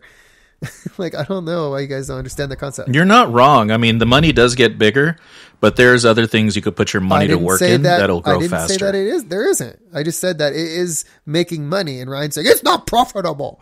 It's trash. It's can. not profitable until you sell it. Hold on. It's an ass. It's a fucking. What's the going bond rate? It's an ass. It's an asset. You can take money out on that anytime you want. You can loan. You can take loans out on that team if you really want the money. These guys don't need the money, but dude, they're on the Forbes. So list. Come on now.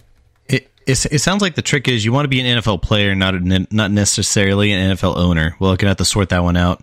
But would you be pushing your kids to be like, hey kids, I need you to be successful and get drafted in the NFL? Do you think Absolutely you'd be not. pushing No. your kids? No, you would No. not be doing that one, Ryan. Why not? Yeah, you destroy your fucking body. Okay. Yeah, that is true. That's We're starting to gross. come the mental health issues are starting to come to light, right? Your body just gets obliterated, the things it has to put up with. Yeah. Do you have a guess at how many high school players get into an NCAA Division I team?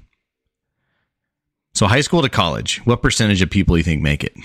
It's probably like 10% or something ridiculously low. 2.6. 2%. But that's eligible to play at the NCAA Division I team. So that's kind of the top tier of college.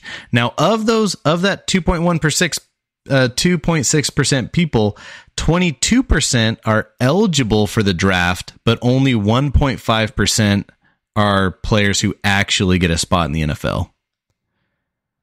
So your kid who you're pushing to be successful in high school football is 2.1% chance to make it to college, and then that total number is 1% to get into the NFL.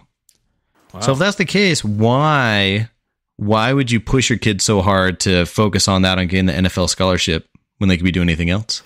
Well, that percentage, so that 2.1% that you're saying, is probably significantly higher than, let's say, like, hey, I want my kid to be a fucking pop star or a movie star. Like the percentage of success is probably exponentially higher than any one of those. Like how many Leonardo DiCaprios are there, Tom Cruises or Ariana Grandes or Mariah Carey's. Exponentially smaller than if you get into one of these teams and make $1 million. Like if you find anything like $1 million professional football player, that's probably pretty low in the grand scheme of like salaries for a football player, right? Ryan. Steven. So, Angel, do you know what operating income is? This is a new term to me, but do you know what it is? Yeah. It's just the amount of money they're making after you deduct everything, right? Isn't that essentially what it is? Yeah. So this is the disparity in football. The operating income of the Dallas Cowboys, the number one franchise in football, is $504 million a year. In 2022, they capped out at $504 million a year. So after all is said and done, Jerry Jones, the owner of the Cowboys, is taking in $504 million. He bought the franchise for pennies way back in the day. The operating income of the Chargers is like 50 million or 65 million. Well, that's way better than the numbers you were throwing out earlier, where a fucking player makes $50 million and the owner makes $100. It's a little different. That's the same thing. The owner is operating. How much did he buy it for? Jerry Jones bought the Jerry Jones Cowboys cost 100. He bought the Dallas Cowboys and Texas Stadium for $150 million. That's respectable. And now he's making $500 million a year. So I mean, that initial investment is completely forgotten about. Yeah, that number's way better. You were talking about $4 billion to purchase, top players making $50 million, the owner walking away with $100. That's still all correct. These numbers are way better. Look, the Chargers operating income. Let's look at that. The Chargers operating income is $65 million. In 2022, the operating income was $65 million. So it's almost 8 times less than the Cowboys. So if you're the owner of the Chargers, would you be like stoked that you're, after all is said and done, you're clearing $65 million and you're splitting it with your brothers and sisters that all own the team too? Or is that just not worth it for you? It sounds way better, but the numbers you said earlier didn't make sense, and that's what I was saying. The numbers aren't adding up. It's all still the same thing because the Justin Herbert, the quarterback of the Chargers, has a salary of $50 million a year. The owner's only making $65 million a year. So that's terrible. Justin Herbert's making more, but that's just the Chargers because the Chargers don't have their own stadium. They have super high overheads and they have no fan base. And that's basically, the only money that the Chargers owner makes essentially boils down to what he gets from the NFL check. Like he's relatively poor, or the Spanos family is a relatively poor NFL ownership group. That's why maybe you see a lot of the suffering that the Chargers have endured over the years. Suffering. Lack of facilities, lack of good coaches, good trainers, all that other stuff that the NFL has to spend money on that they go cheap on. But Steven, what about Taylor? How is Taylor impacting the NFL? Taylor Swift. I don't know. Making a lot of girls buy Travis Kelce jerseys. I don't know. Right. I mean, I think the NFL is expanding for that. I mean, how would you guys say you and your ladies interact with sports? I mean, is yours like bought in? Yeah, let's do this. Let's get married at SoFi Stadium. Or is it like, oh, you're going to go do that? Okay, I'll go do something else.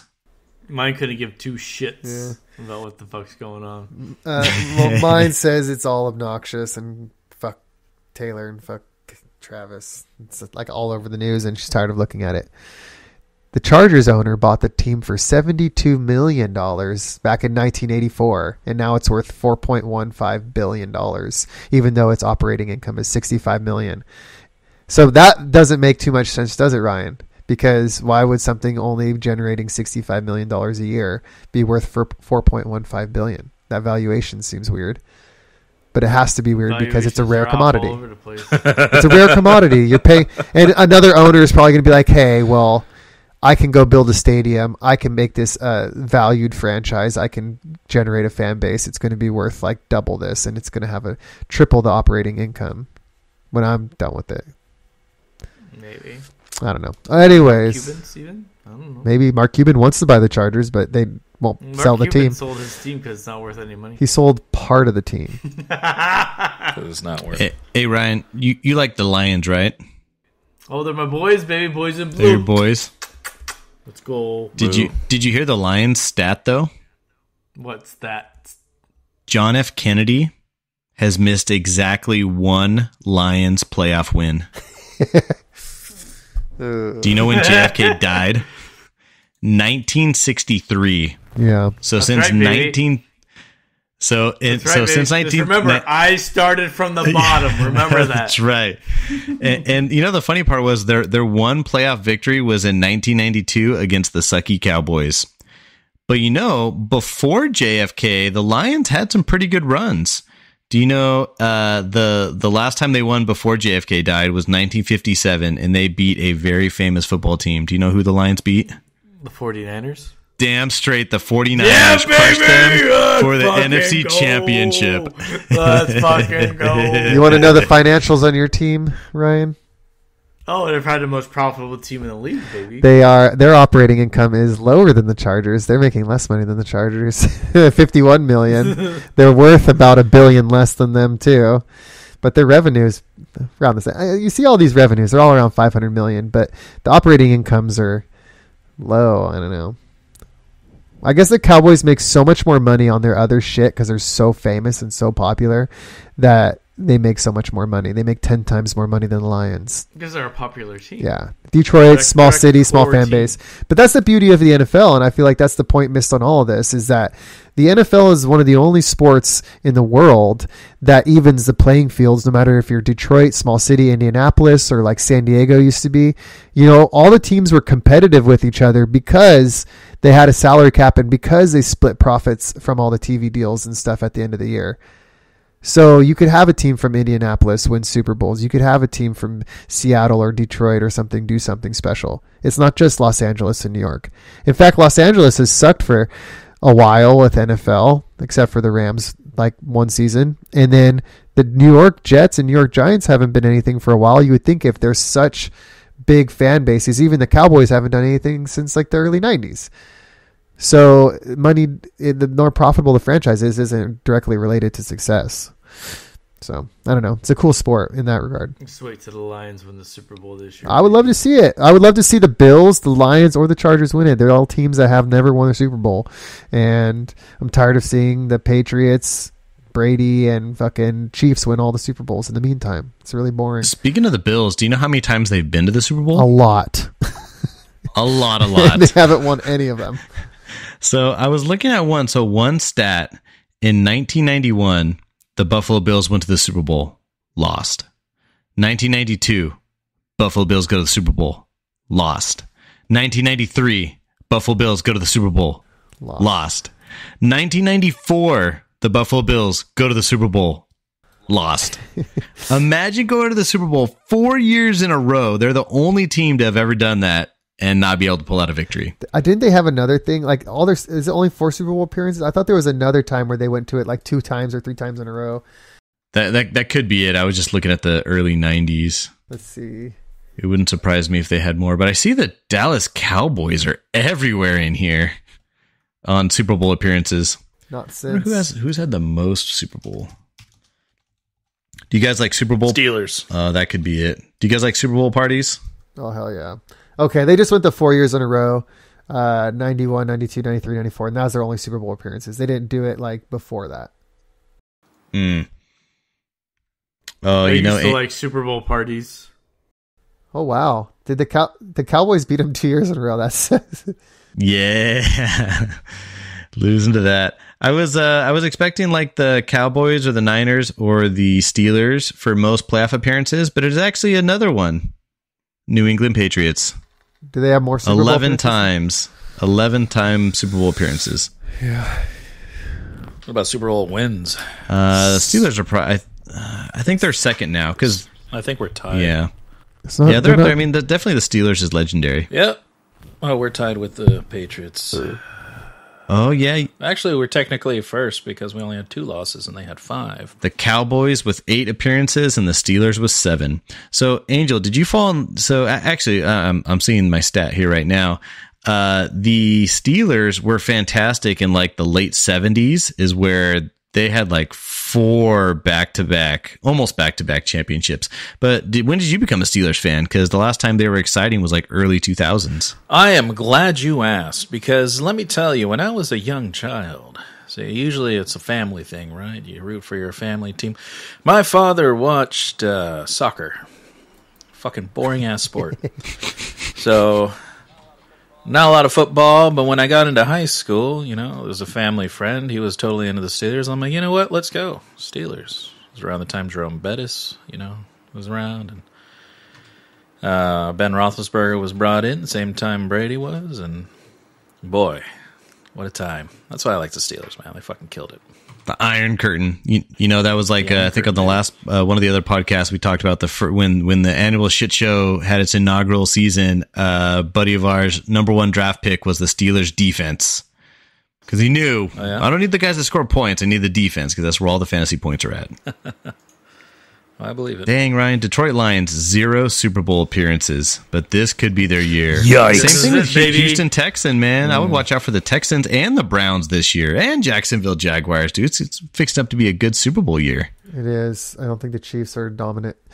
Looks like Niners are very dominant. Probably steamroll the competition. But I have a funny story. Well, no, I'll save it for another time.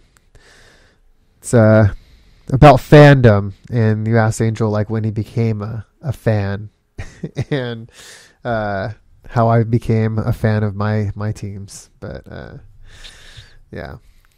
But I don't know if I've already gotten into it on previous episodes. Let's hear it. Okay. All right. I mean, if there's any time to talk about it, it's probably the sports episode would be fantastic time for it. All right. I'll take up 5 minutes of your time. Yeah. So I wrote this I had to wrote this little thing out because originally I thought we were bringing topics, and now I realize it's a roundtable thing. But so I was just kind of thinking about sports, and Chris mentioned just doing a sports topic and stuff. So I instantly thought about like, well, I want to talk about growing up and becoming a fan of my team. So it was, I think the earliest I can remember watching football was around the year like 1994. I was 6 years old. Christmas of 1994, in between my Nintendo sessions and playing tag in the neighborhood, I was watching football.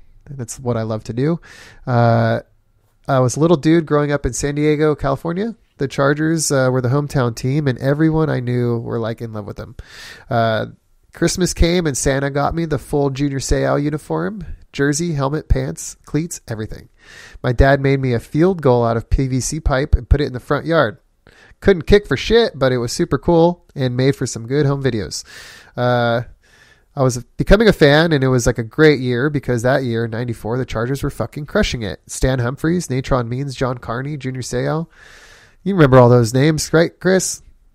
The dream team. Oh, yeah. The dream team. The Chargers were cruising through the playoffs that year. It's been 30 years since all that happened, but I could tell you every detail about the games. There was a missed field goal that I remember when they played the Dolphins. It was like the game before the championship game. The Dolphins missed a field goal and Chargers won. Then the Chargers played the Steelers to go to the Super Bowl, and at the very end of the game, I think Junior Seau knocked down a pass that was headed into the end zone, like in a red zone, like end of the game kind of deal, and they knocked it down, and everybody was cheering. My family's cheering. We get in the car to go to my soccer practice. Everybody is in their cars honking their horns all over San Diego. You could hear just people just excited. The Chargers made it to the Super Bowl. And as a little kid, I'm thinking, man, this is going to happen all the time. The Chargers are the fucking best, Yeah, they are. We rode that high all the way to the Super Bowl, where they got crushed by the 49ers. And my poor little 6-year-old dreams. 26-49. Yeah, my poor little 6-year-old dreams were stomped and shitted on. But, as a little kid, you're just thinking that it's going to be great. And the Chargers are great. It's going to be great forever. And fast forward 30 years, and the Chargers have done nothing but disappointed their fans. They're nicknamed the Chokers.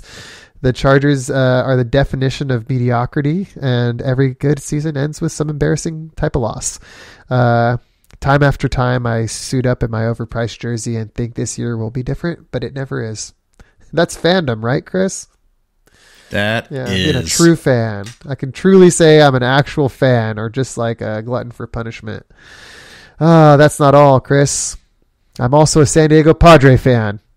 Now rewrite everything I just said with Padres instead of Chargers, and it's all factually correct. So, all your sad stories. Long story short, I became a fan at birth. San Diego home team fan for life. I can't change it. A curse, not a blessing. Fuck those teams, but I also love them. Good night, San Diego. Go fuck yourself.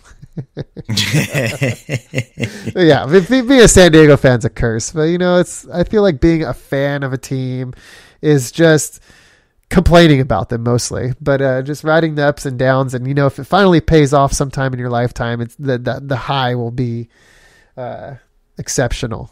But the one thing I just think is crazy is when these teams that have like a lot of success, like the Steelers or Patriots of late, and you see like the Patriot fans, sorry, Rhett, for this, but you see like the Patriot fan like crying after like their 7th Super Bowl appearance and they didn't win. They're like crying about it, and you're like, dude, shut the fuck up. You're like, you've won like 5 Super Bowls. You've been in like 10. Like, all we do is watch your team every year, and you're fucking shedding tears. Like, dude, the rest of us haven't even fucking witnessed a Super Bowl in, like, the last 30 years. Shut the fuck up. Like, it's the skinny girl calling herself fat. Like, I don't want to hear it, you know? I will say this, though, you know, coming from an exceptional team fan base, there's a lot more risk. A lot more risk because you know your team has the potential, and then when they don't live up to your expectations, it really hurts. Sounds like you really don't have much expectation, and that's kind of a crutch if you think about it. There is expectation put on the Chargers every year because they put together good rosters, but they always get injured. They always choke at the wrong moments. Like, so every year you build up this hype, like, oh, we got a good quarterback, like an MVP type quarterback. You know, they put together all this defense. You know, they spent all this money on their team. This year is the year. You turn on ESPN, they're like, the dark horse is the Chargers this year. Their roster is really balanced. And they suck. Every fucking year. They suck. Every year. They waste all the talent that comes across. But, I mean, there's really low expectations because have you guys ever had a Super Bowl streak? No, there's no No. It's all potential, and so you buy into it every year. There's low risk. You're still disappointed. It's not like I'm a Cleveland Brown fan where I'm like, dude, this organization is shit. They never have good players. They don't have a quarterback. I expect nothing, and I still am fucking mad. But whatever. Like, Chargers give you hope, a little bit of hope every year, and they squash that. I get it. Being on your side is different because I expect them to be great, and when they're not, I'm fucking pissed. Because they can and they should be great. They have the fan base. They have the money. They have the facilities. They have everything. Be better. And I get that point, but I still have no sympathy for the crying Patriot fan after this Super Bowl loss. Well, you know, like when I compare, so I'm looking at the season records from the inception of the Chargers and the Niners. So the Chargers actually was first place in their division the very first year that they were created. So they were 10 wins, 12, 4, 11, 8, 9. So the first 6 years the Chargers were out there were decent. And that was until the mid 60s. Then it was just a complete desert until the late 70s, early 80s, where they got a short run and then quiet again until the mid 90s where they had more success, and the early 2000s. But I'm looking at the Niners. The Niners were garbage from 1946 until 1970.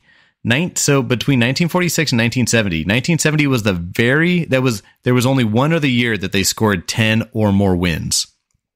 The Niners in, 40 years?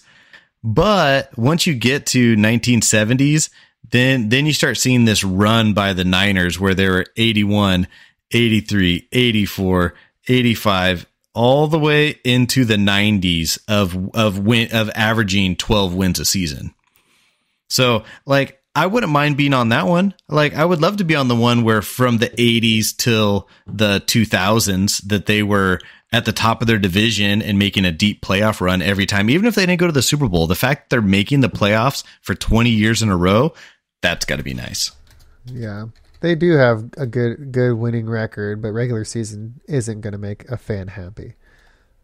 I mean, there was a season where they went 14-2 and choked the lowly Patriots in the first game of the playoffs. There's time they fired their coach after going 12-4. They said, "Fuck you!" Wow. You're out of here. Wait, and Brandon Staley is still there on the Chargers. Yeah, 3-12 or whatever we are. Because the owner's a cheap fuck and he doesn't really make that much money. And he signed Brandon Staley to a 4-year deal, and it's guaranteed. So if he fires him, it's just dead money. So what do you think he wants to do?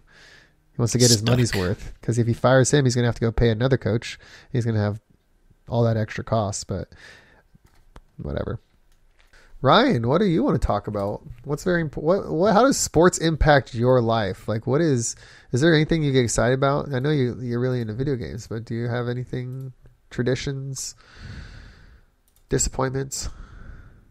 No, because the Lions are going to win the Super Bowl, and then my sports career will end.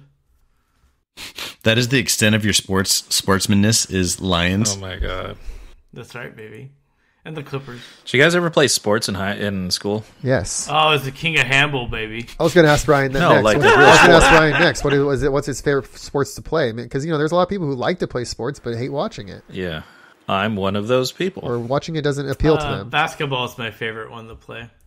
To play basketball is really fun to play. Yeah, basketball. I played football. I think my favorite sport to play growing up was like two-hand touch football. We'd play in the street or I'd go to the like high school or something.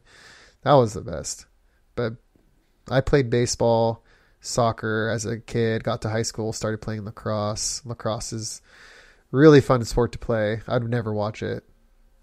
Well, that kind of makes sense because I don't like watching a lot of sports. Well, I don't like watching people play video games, and I love playing video games. Oh, that makes sense. I'm terrible at video games. But do you guys like watching people play play? video games is stupid. Do you like watching No, people play video it's games? fucking I do. ridiculous. I enjoy Some it. people No, just it's stupid. I feel like some people will just only watch because I don't have the skill. I don't have the skill that these guys have, and I get to see parts of the game that I would otherwise never get to see. Yeah. But just what about just like straight up battle royale type games? You really like watching some dude play Fortnite and win games after game? Unless you're studying film. That's annoying. Like because I'm the best. I'm the best at Fortnite. So why would I watch inferior players? So, Angel, when you're in Fortnite and you die and lose, you don't sit and watch the rest of the match. You just exit right away. Is that messed up? I have to because there's nobody else. I always get number one. Oh, You play bots. that could be it. Excuse me. It's already been revealed by the Bots. listener that you're only playing bots, Angel. What are you talking about? we have a character. No, what are the expert witness? That's right. Witness nothing. They've analyzed your play, Angel. They analyze nothing. Get on right now. You know, Angel's Fortnite is getting real contagious because I feel like all the guys in the group chat are all downloading and getting in What on are you Fortnite. talking about? It's only one of them. It's Bicky. That's it. Well, I could have sworn there were others. Jeff. No, No, it's Matt. No, It's there's Matt. only one. It's Matt. but it was also it's Matt, you're right. yeah. It was also Minecraft though. Like Minecraft's getting some traction too. Yeah. It's a lot And of fun. Baldur's Gate 3. But yeah. Oh, Baldur's Gate, yeah. I haven't played that in a while. It's been a minute. Oh, there's this new game. Have you guys heard of it?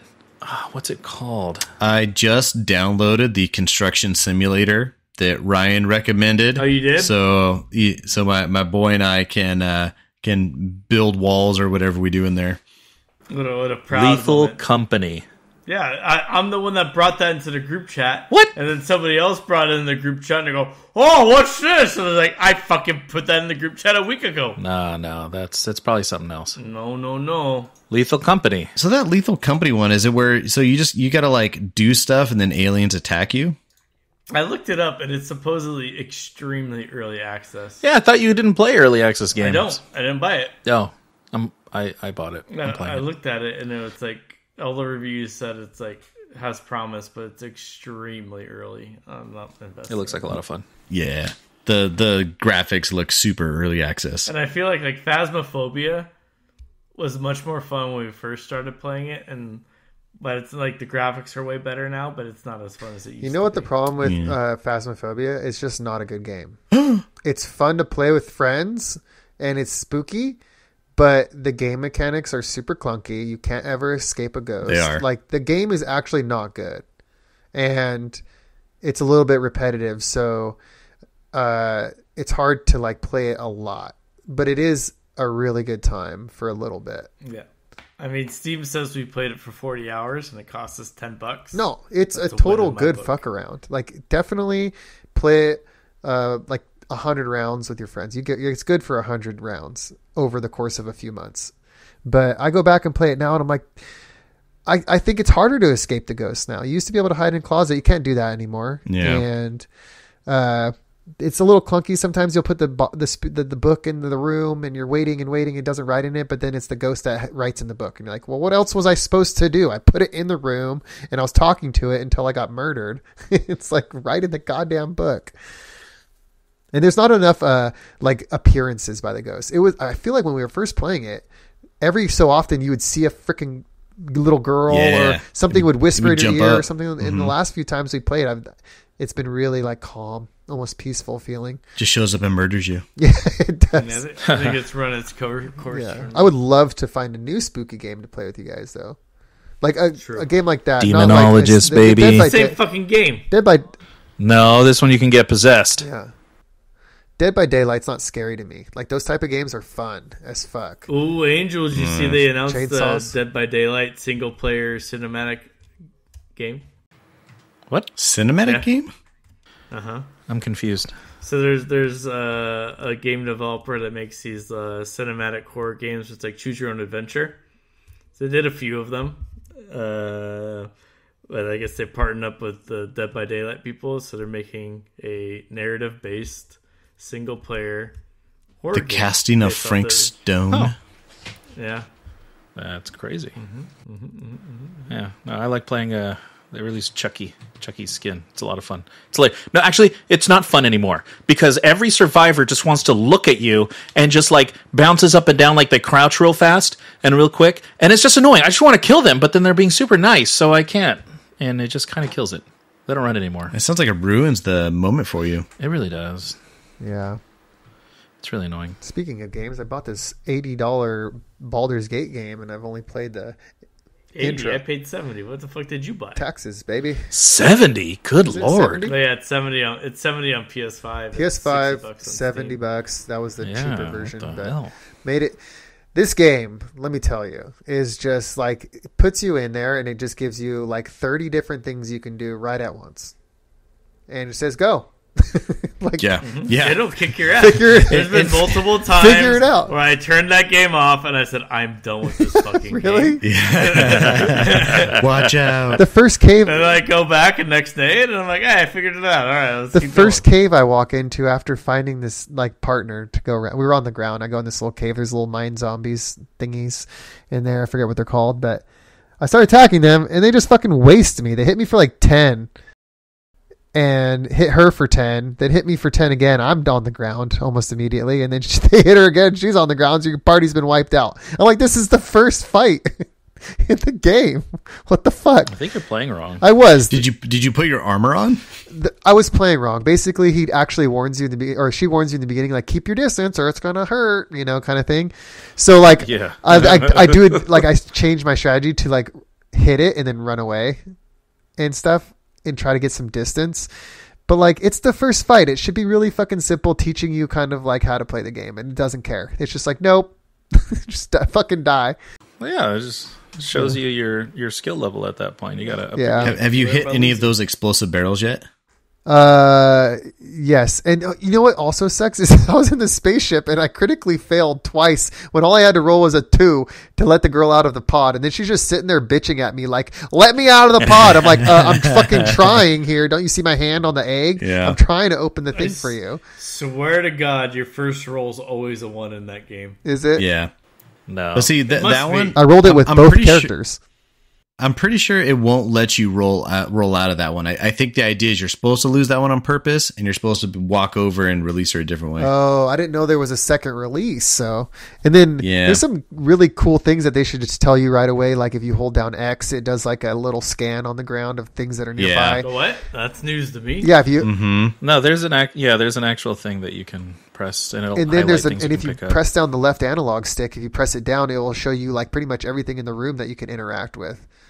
And like, and I'm like, this would have been a helpful tooltip in the beginning. Hey Ryan, you should try watching someone play video games so Yeah. you would learn things like that. No, I like learning on my own. I mean, They I'm don't like tell 15 you. hours I feel like in. They it's don't wasting tell you to time do that. I because- just found it out on accident. I was just clicking things, and I was like, "Oh, what is that?" I found mermaid grass. I don't know. Like, Chris, what did you mean by you'll understand things when you look at the water? So what I was trying to imply to you was you need to get off the spaceship. Once you Yeah. get off the spaceship and you're on the beach, that's when the story kind of starts. And you find the crash thing, you find the mind flayer guys there. So at that point, you're like, okay, who's the bad guy? I'm not quite sure. But then you realize there's something in your brain, and that should based on that, you should make a decision on who you think's a bad person. So basically, when I was on the spaceship, the devil people were bad because they're probably bad, but also the mind flayers were like presenting themselves as good guys because the maggot that's in my brain convincing me that. Yeah. Okay. I still view them as the bad guy because they put that in your brain. So this one was just two bad guys fighting each Yeah. other, and the guy who was not fighting you suddenly viewed as a friend, Yeah. which I wouldn't agree with that. I think they're both bad. Well, I assume they're bad because they're trying to turn you into a mind flayer. Mm-hmm. Yeah. Mm-hmm. Yeah. Anyways, I barely broke the surface. I'm sure this game is probably like 500 hours I'll never get through, but Dude, this is a game I think you're really going to get addicted to, especially when you get up the hill a little bit and you start getting a grasp of everything and you start getting a full party and things like that. You'll get hooked on it. Well, it's almost Christmas break, and it usually gets nice and slow around the holidays. I get lots of days off around the holidays, and that'll be my main goal. Melts away. In that game, just melts. The time will melt away, and then you felt like, I didn't really do much, but I just spent 2 hours. Yeah. I spent 2 hours organizing my inventory. Yeah, inventory stresses me out because I like things to be like, I like to know what everything I have is, and some of it's just useless 90% junk. of what you pick up is junk. And what do you, and like you send it to like your wares? That piece of shit Gale is going to eat all your magic. Yeah, so the if it's junk, add it to wares. So when you go to the guy, you can sell it all at once. And then if you come across like food or supplies that's meant for camp, send that to camp so you don't have to carry it. Gotcha. And then, yeah, because I didn't know what the difference was between my inventory and wares. So wares is just like a special like junk bag. Yeah. You mark everything as junk, and so you just like hold down square, and you'll sell all your wares at one point. Cool, and you have to find when a you vendor talk to to do the that. sale guy. Yeah. Cool. I mean, I'm definitely excited to play it. I mean, you could tell they put a lot of effort into developing the game, and I know it's like really fun for a lot of people. So I'm sure I could get into it. I just have to get through that learning curve, which sometimes I don't want to push past, but I will. It won Game of the Year today. Ooh, baby. Good for in that. that friends chat, we got to do a live one. A live what? Like we all got to log in and play on the same group together. Oh. We can all play. But my it at character once. is like level 1 or just hit ding 2. What? You'd have to start a new campaign. Yeah. I'm down for it though, because it would probably like let me ask you guys a bunch of dumb questions and I can actually understand how to play. Yeah. I like that. And I'm excited for GTA. I think that'll be fun once it comes out. A whole year away, baby. Do you think that it's going to be open world campaign, like MMO type? Yeah. Dude, no, it's going to be a single player campaign. Don't break it. It works. Single player campaign that you can go into like open an world online mode. Yeah, just like the last one. It's always been open world. It'll be GTA as you know it. They're going to keep doing the same thing. I They're would just love making co-op. everything about it better. I would love to like be able to do like stuff with people, like campaign stuff with people, not just like go rob. Well, you can now with the GTA Online. Yeah, it's pretty robust. Yeah, but you could do like let's go rob this bank. When GTA 5 first came out and when everybody was playing it, all that wasn't there. Oh, it was garbage when it launched, but it's supposedly way. And then by the time that stuff all launched and got good, I think most of my friends were like not playing anymore. I played the online mode for a whole 10 minutes. Yeah, probably. I'm not very good at the combat. Like people would drive around and fucking waste me all the time, and I just wasn't that good at like the online stuff. I like to just explore. It's more fun. Got really quiet. Some background noise dropped off. Angel fell asleep. Falling asleep. Good. Hey. I'm interested to see how this episode plays out, to be honest, because we just literally just had a roundtable discussion about loosely sports and video games, and I wonder if it's going to translate well to a good episode. Yeah. Curious. It's the experimental episode. I'm a little worried we weren't like giving each other enough shit. Yeah. I feel like the first half was really getting going, and then you're right, we all kind of took turns talking about it. I was expecting like some more aggressive Lions, Niners hate trauma. Yeah. I mean, it might be good. I think it'll be good. I think people really like when we're just kind of chatting and we're just talking about this, that, and whatever. I mean, you should probably label this sports and video games extravaganza. So the jerks that are just like, I only like Chris's history segment, like can just fuck off and not listen to it. Very true. Very true. We love all our listeners equally. And yeah. Not me. I have a favorite. Oh, I'm your favorite. Myself. That tracks. It tracks. Should we have the CoinOp roast episode? Ooh, a roast? That'd be funny. Who are we roasting? Yeah. Yeah, sure. I'm curious how long you could do it for. Like, I feel like I would maybe have one or two good jokes on you guys, and that might be all my time. A good roast is way too honest, and I don't know if we're ready to go there because it's just like yeah, we're close, but we're not that close. Like I don't want to lose friends. Like you're like boom roasted. You're like, dude, I just don't even want to talk to you no more. I told you that in confidence. Yeah. Right on. Drunkle Ryan, how you feeling? I'm ready for bed. Yeah. Me too. All right, guys. Well, thank you so much for sharing your insights and all the fun stuff about sports. Very, very cool. Thank you for leading the discussion, Chris. No problem. We learned a lot today. Yeah, we learned a lot today. And listeners, thank you so much for coming on this journey. If you're still listening, we appreciate you. Appreciate you. Gentlemen, we're going to go around the horn one more time in that perfect order. And, of course, it's perfect. How dare you? And we're going to sign off, say a nice little good night to our CoinOp-ians, and we're going to start with that one person.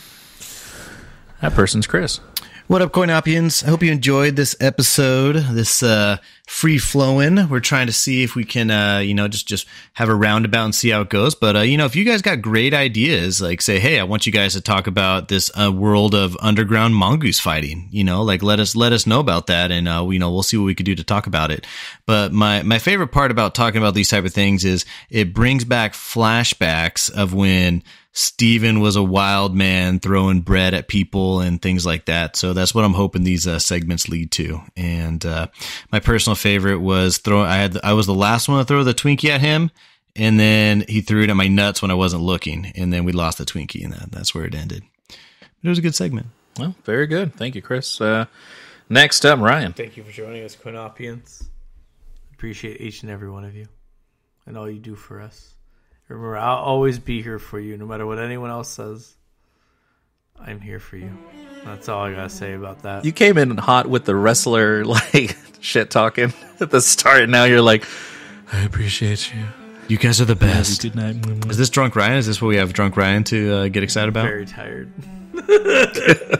All right, thank you, Ryan. Next up, Steve. Yeah, I don't have much to say else tonight, other than Ryan, if you don't give me a double-decker taco, you better not show your face around these parts of town. You know what I'm saying? You better fucking grow some hair, you piece of shit. I don't know how you're gonna get home. I don't know how you're gonna get home from your brother's house when your tires are flat. All right, and I'll close it out by saying, as the only cowboy that... Wait! Bone to pick? How dare you? I had something. I was in the middle of my spiel. Go ahead. This better be good. It's going to be great when the Cowboys make it to the Super Bowl. Or not the Cowboys. He said it first. That's all I'm leaving in. That's all I'm leaving in.